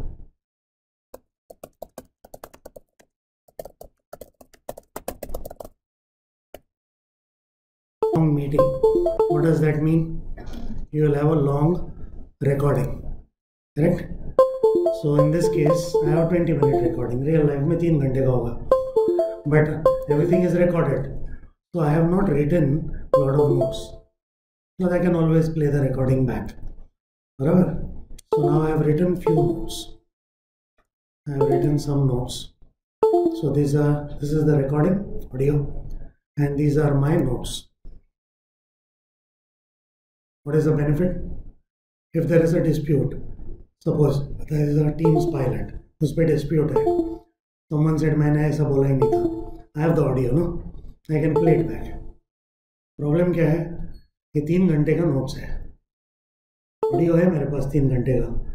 Exactly किधर है वो ऑडियो में? When this topic was being discussed. That is the problem. So what will happen now if I say Take permission from everyone. Otherwise, that is a compliance issue. Now it is starting to play from beginning. And now I am. पूरा boring meeting 3 घंटा कौन सुनेगा? हमको क्या चाहिए? ये play button not very useful. हमको क्या चाहिए? जहाँ Teams Pilot लिखा है उस जगह पे जाना है ऑडियो में, विदाउट फास्ट फॉरवर्ड रिवाइंड. तो प्ले बटन कहाँ चाहिए? In this case teams pilot पे चाहिए. बट इन रियल लाइफ तुमको मालूम है क्या डिस्प्यूट कब होने वाला है? So technically any of them can be dispute. सो किधर प्ले बटन चाहिए? आई कांट प्रेडिक्ट डिस्प्यूट कब होगा ना. तो प्ले बटन कहाँ चाहिए? जहाँ भी मैंने लिखा है वहाँ चाहिए ना. तो वो ऑटोमेटिकली होता है. So notice when I click on this play button or this, whatever the play button is, what is it doing? It finds that point in the audio 6 minutes 27. वहाँ से करेगा. I go somewhere down and click play. It will go to that point in time, 12 minutes 35 seconds. You just have to click on record and click on stop. Automatic bookmarking with notes. Make sense? So that is how you use notes and OneNote. So now coming back to Teams to complete the topic. When I create a project, obviously I need a OneNote notebook for that project. That notebook should be automatically shared with the team members. So what do we do? Go to the channel, click on this, इधर OneNote डालने का. Now that OneNote is available in Teams. You can also locally sync it, use it on mobile. Everyone can see notes. No more CCs and attachment. There's OneNote. Done. So bottom line, क्या हो रहा है? What were we doing in OneNote? For meeting, for project, what did we do? Everything now happens in, everything related to project now happens in Teams. Plus more, because there is a plus button. So team is one place for project management. The only thing it will not do is linked tasks. For that you require Microsoft Projects or a formal project management tool, where one task getting delayed, other task should automatically get delayed. वो planner में नहीं होगा. They are independent tasks. Okay, so that is about teamwork. Have you understood? In all this, not a single mail went to inbox. And when I go to Teams, I can see all my projects in one place without search. These are the projects I am a part of. कुछ bold है means what? उधर unread item है. Like inbox. So ad hoc work here, project specific work here. Now if you have Teams meetings, you can also arrange meetings from here. This has a very nice feature, let me show you. You can use audio video as well. I'm just arranging a meeting. I can choose which project this meeting is for. So I'm saying vSchool demo general. Okay, the meeting is scheduled there. Now when you participate in the meeting, do you do video calls as well? Video calls. So video calls में क्या होता है बहुत बार? You are sitting at home, some cyber cafe outside party. You don't want people to know where you are sitting. मर गया. Oh, let's go. Switch the bandwidth.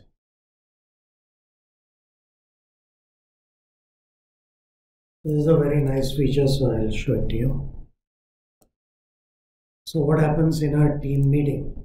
Once you connect, notice it's allowing me to do audio as well as video. So I'm meeting now. I have to be on a video call. I don't want to tell people where I'm sitting. So we have a nice option here, which is currently disabled. I don't know why. Okay, let me try again.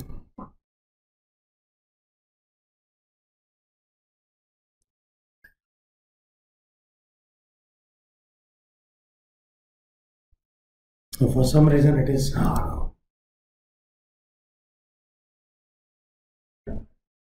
now see, this is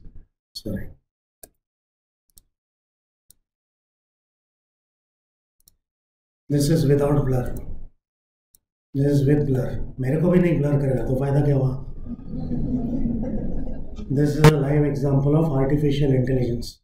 Those who understand IT, the tool being used behind the scenes is called Azure Cognitive Services. So if I move, it dynamically is blurring. If I put an inanimate object, it will blur it. If I put my hand, it will not blur it. If another person passes by far away, it will be blurred. If someone participates in the meeting, same field of view, it will not get blurred. So it's very intelligent. Now many times we record meetings. So you can record the meeting also. You can share screen, all that is still available. If you are using Skype for this, try Teams, you will never go back to Skype. With the same bandwidth, the audio, video, screen sharing is amazingly better. Exactly same thing available on mobile as well. So I am doing some screen sharing. थोड़ा सा काम कर रहा हूँ. Meeting recording is going on. When the meeting is finished, I will say stop recording. Okay. Now when the recording is finished, where is the recording going to appear? It will automatically appear in the same team, in the same channel. So those who didn't attend the meeting will see the recording. It's a video. Where will be the video automatically put? In Stream. I told you Stream is the best place. उधर जाके एक बार English बोल दो. The meeting का transcript will also come automatically. Are you getting the concept? Good.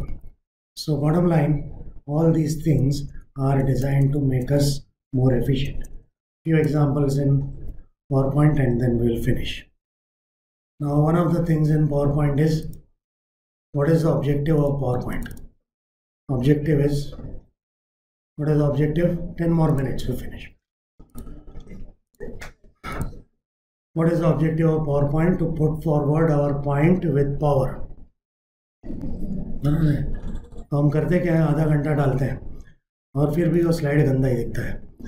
अभी suppose आया 5 photos, ऐसा random बड़ा बड़ा फोटोज आया. So earlier वेलिंकर.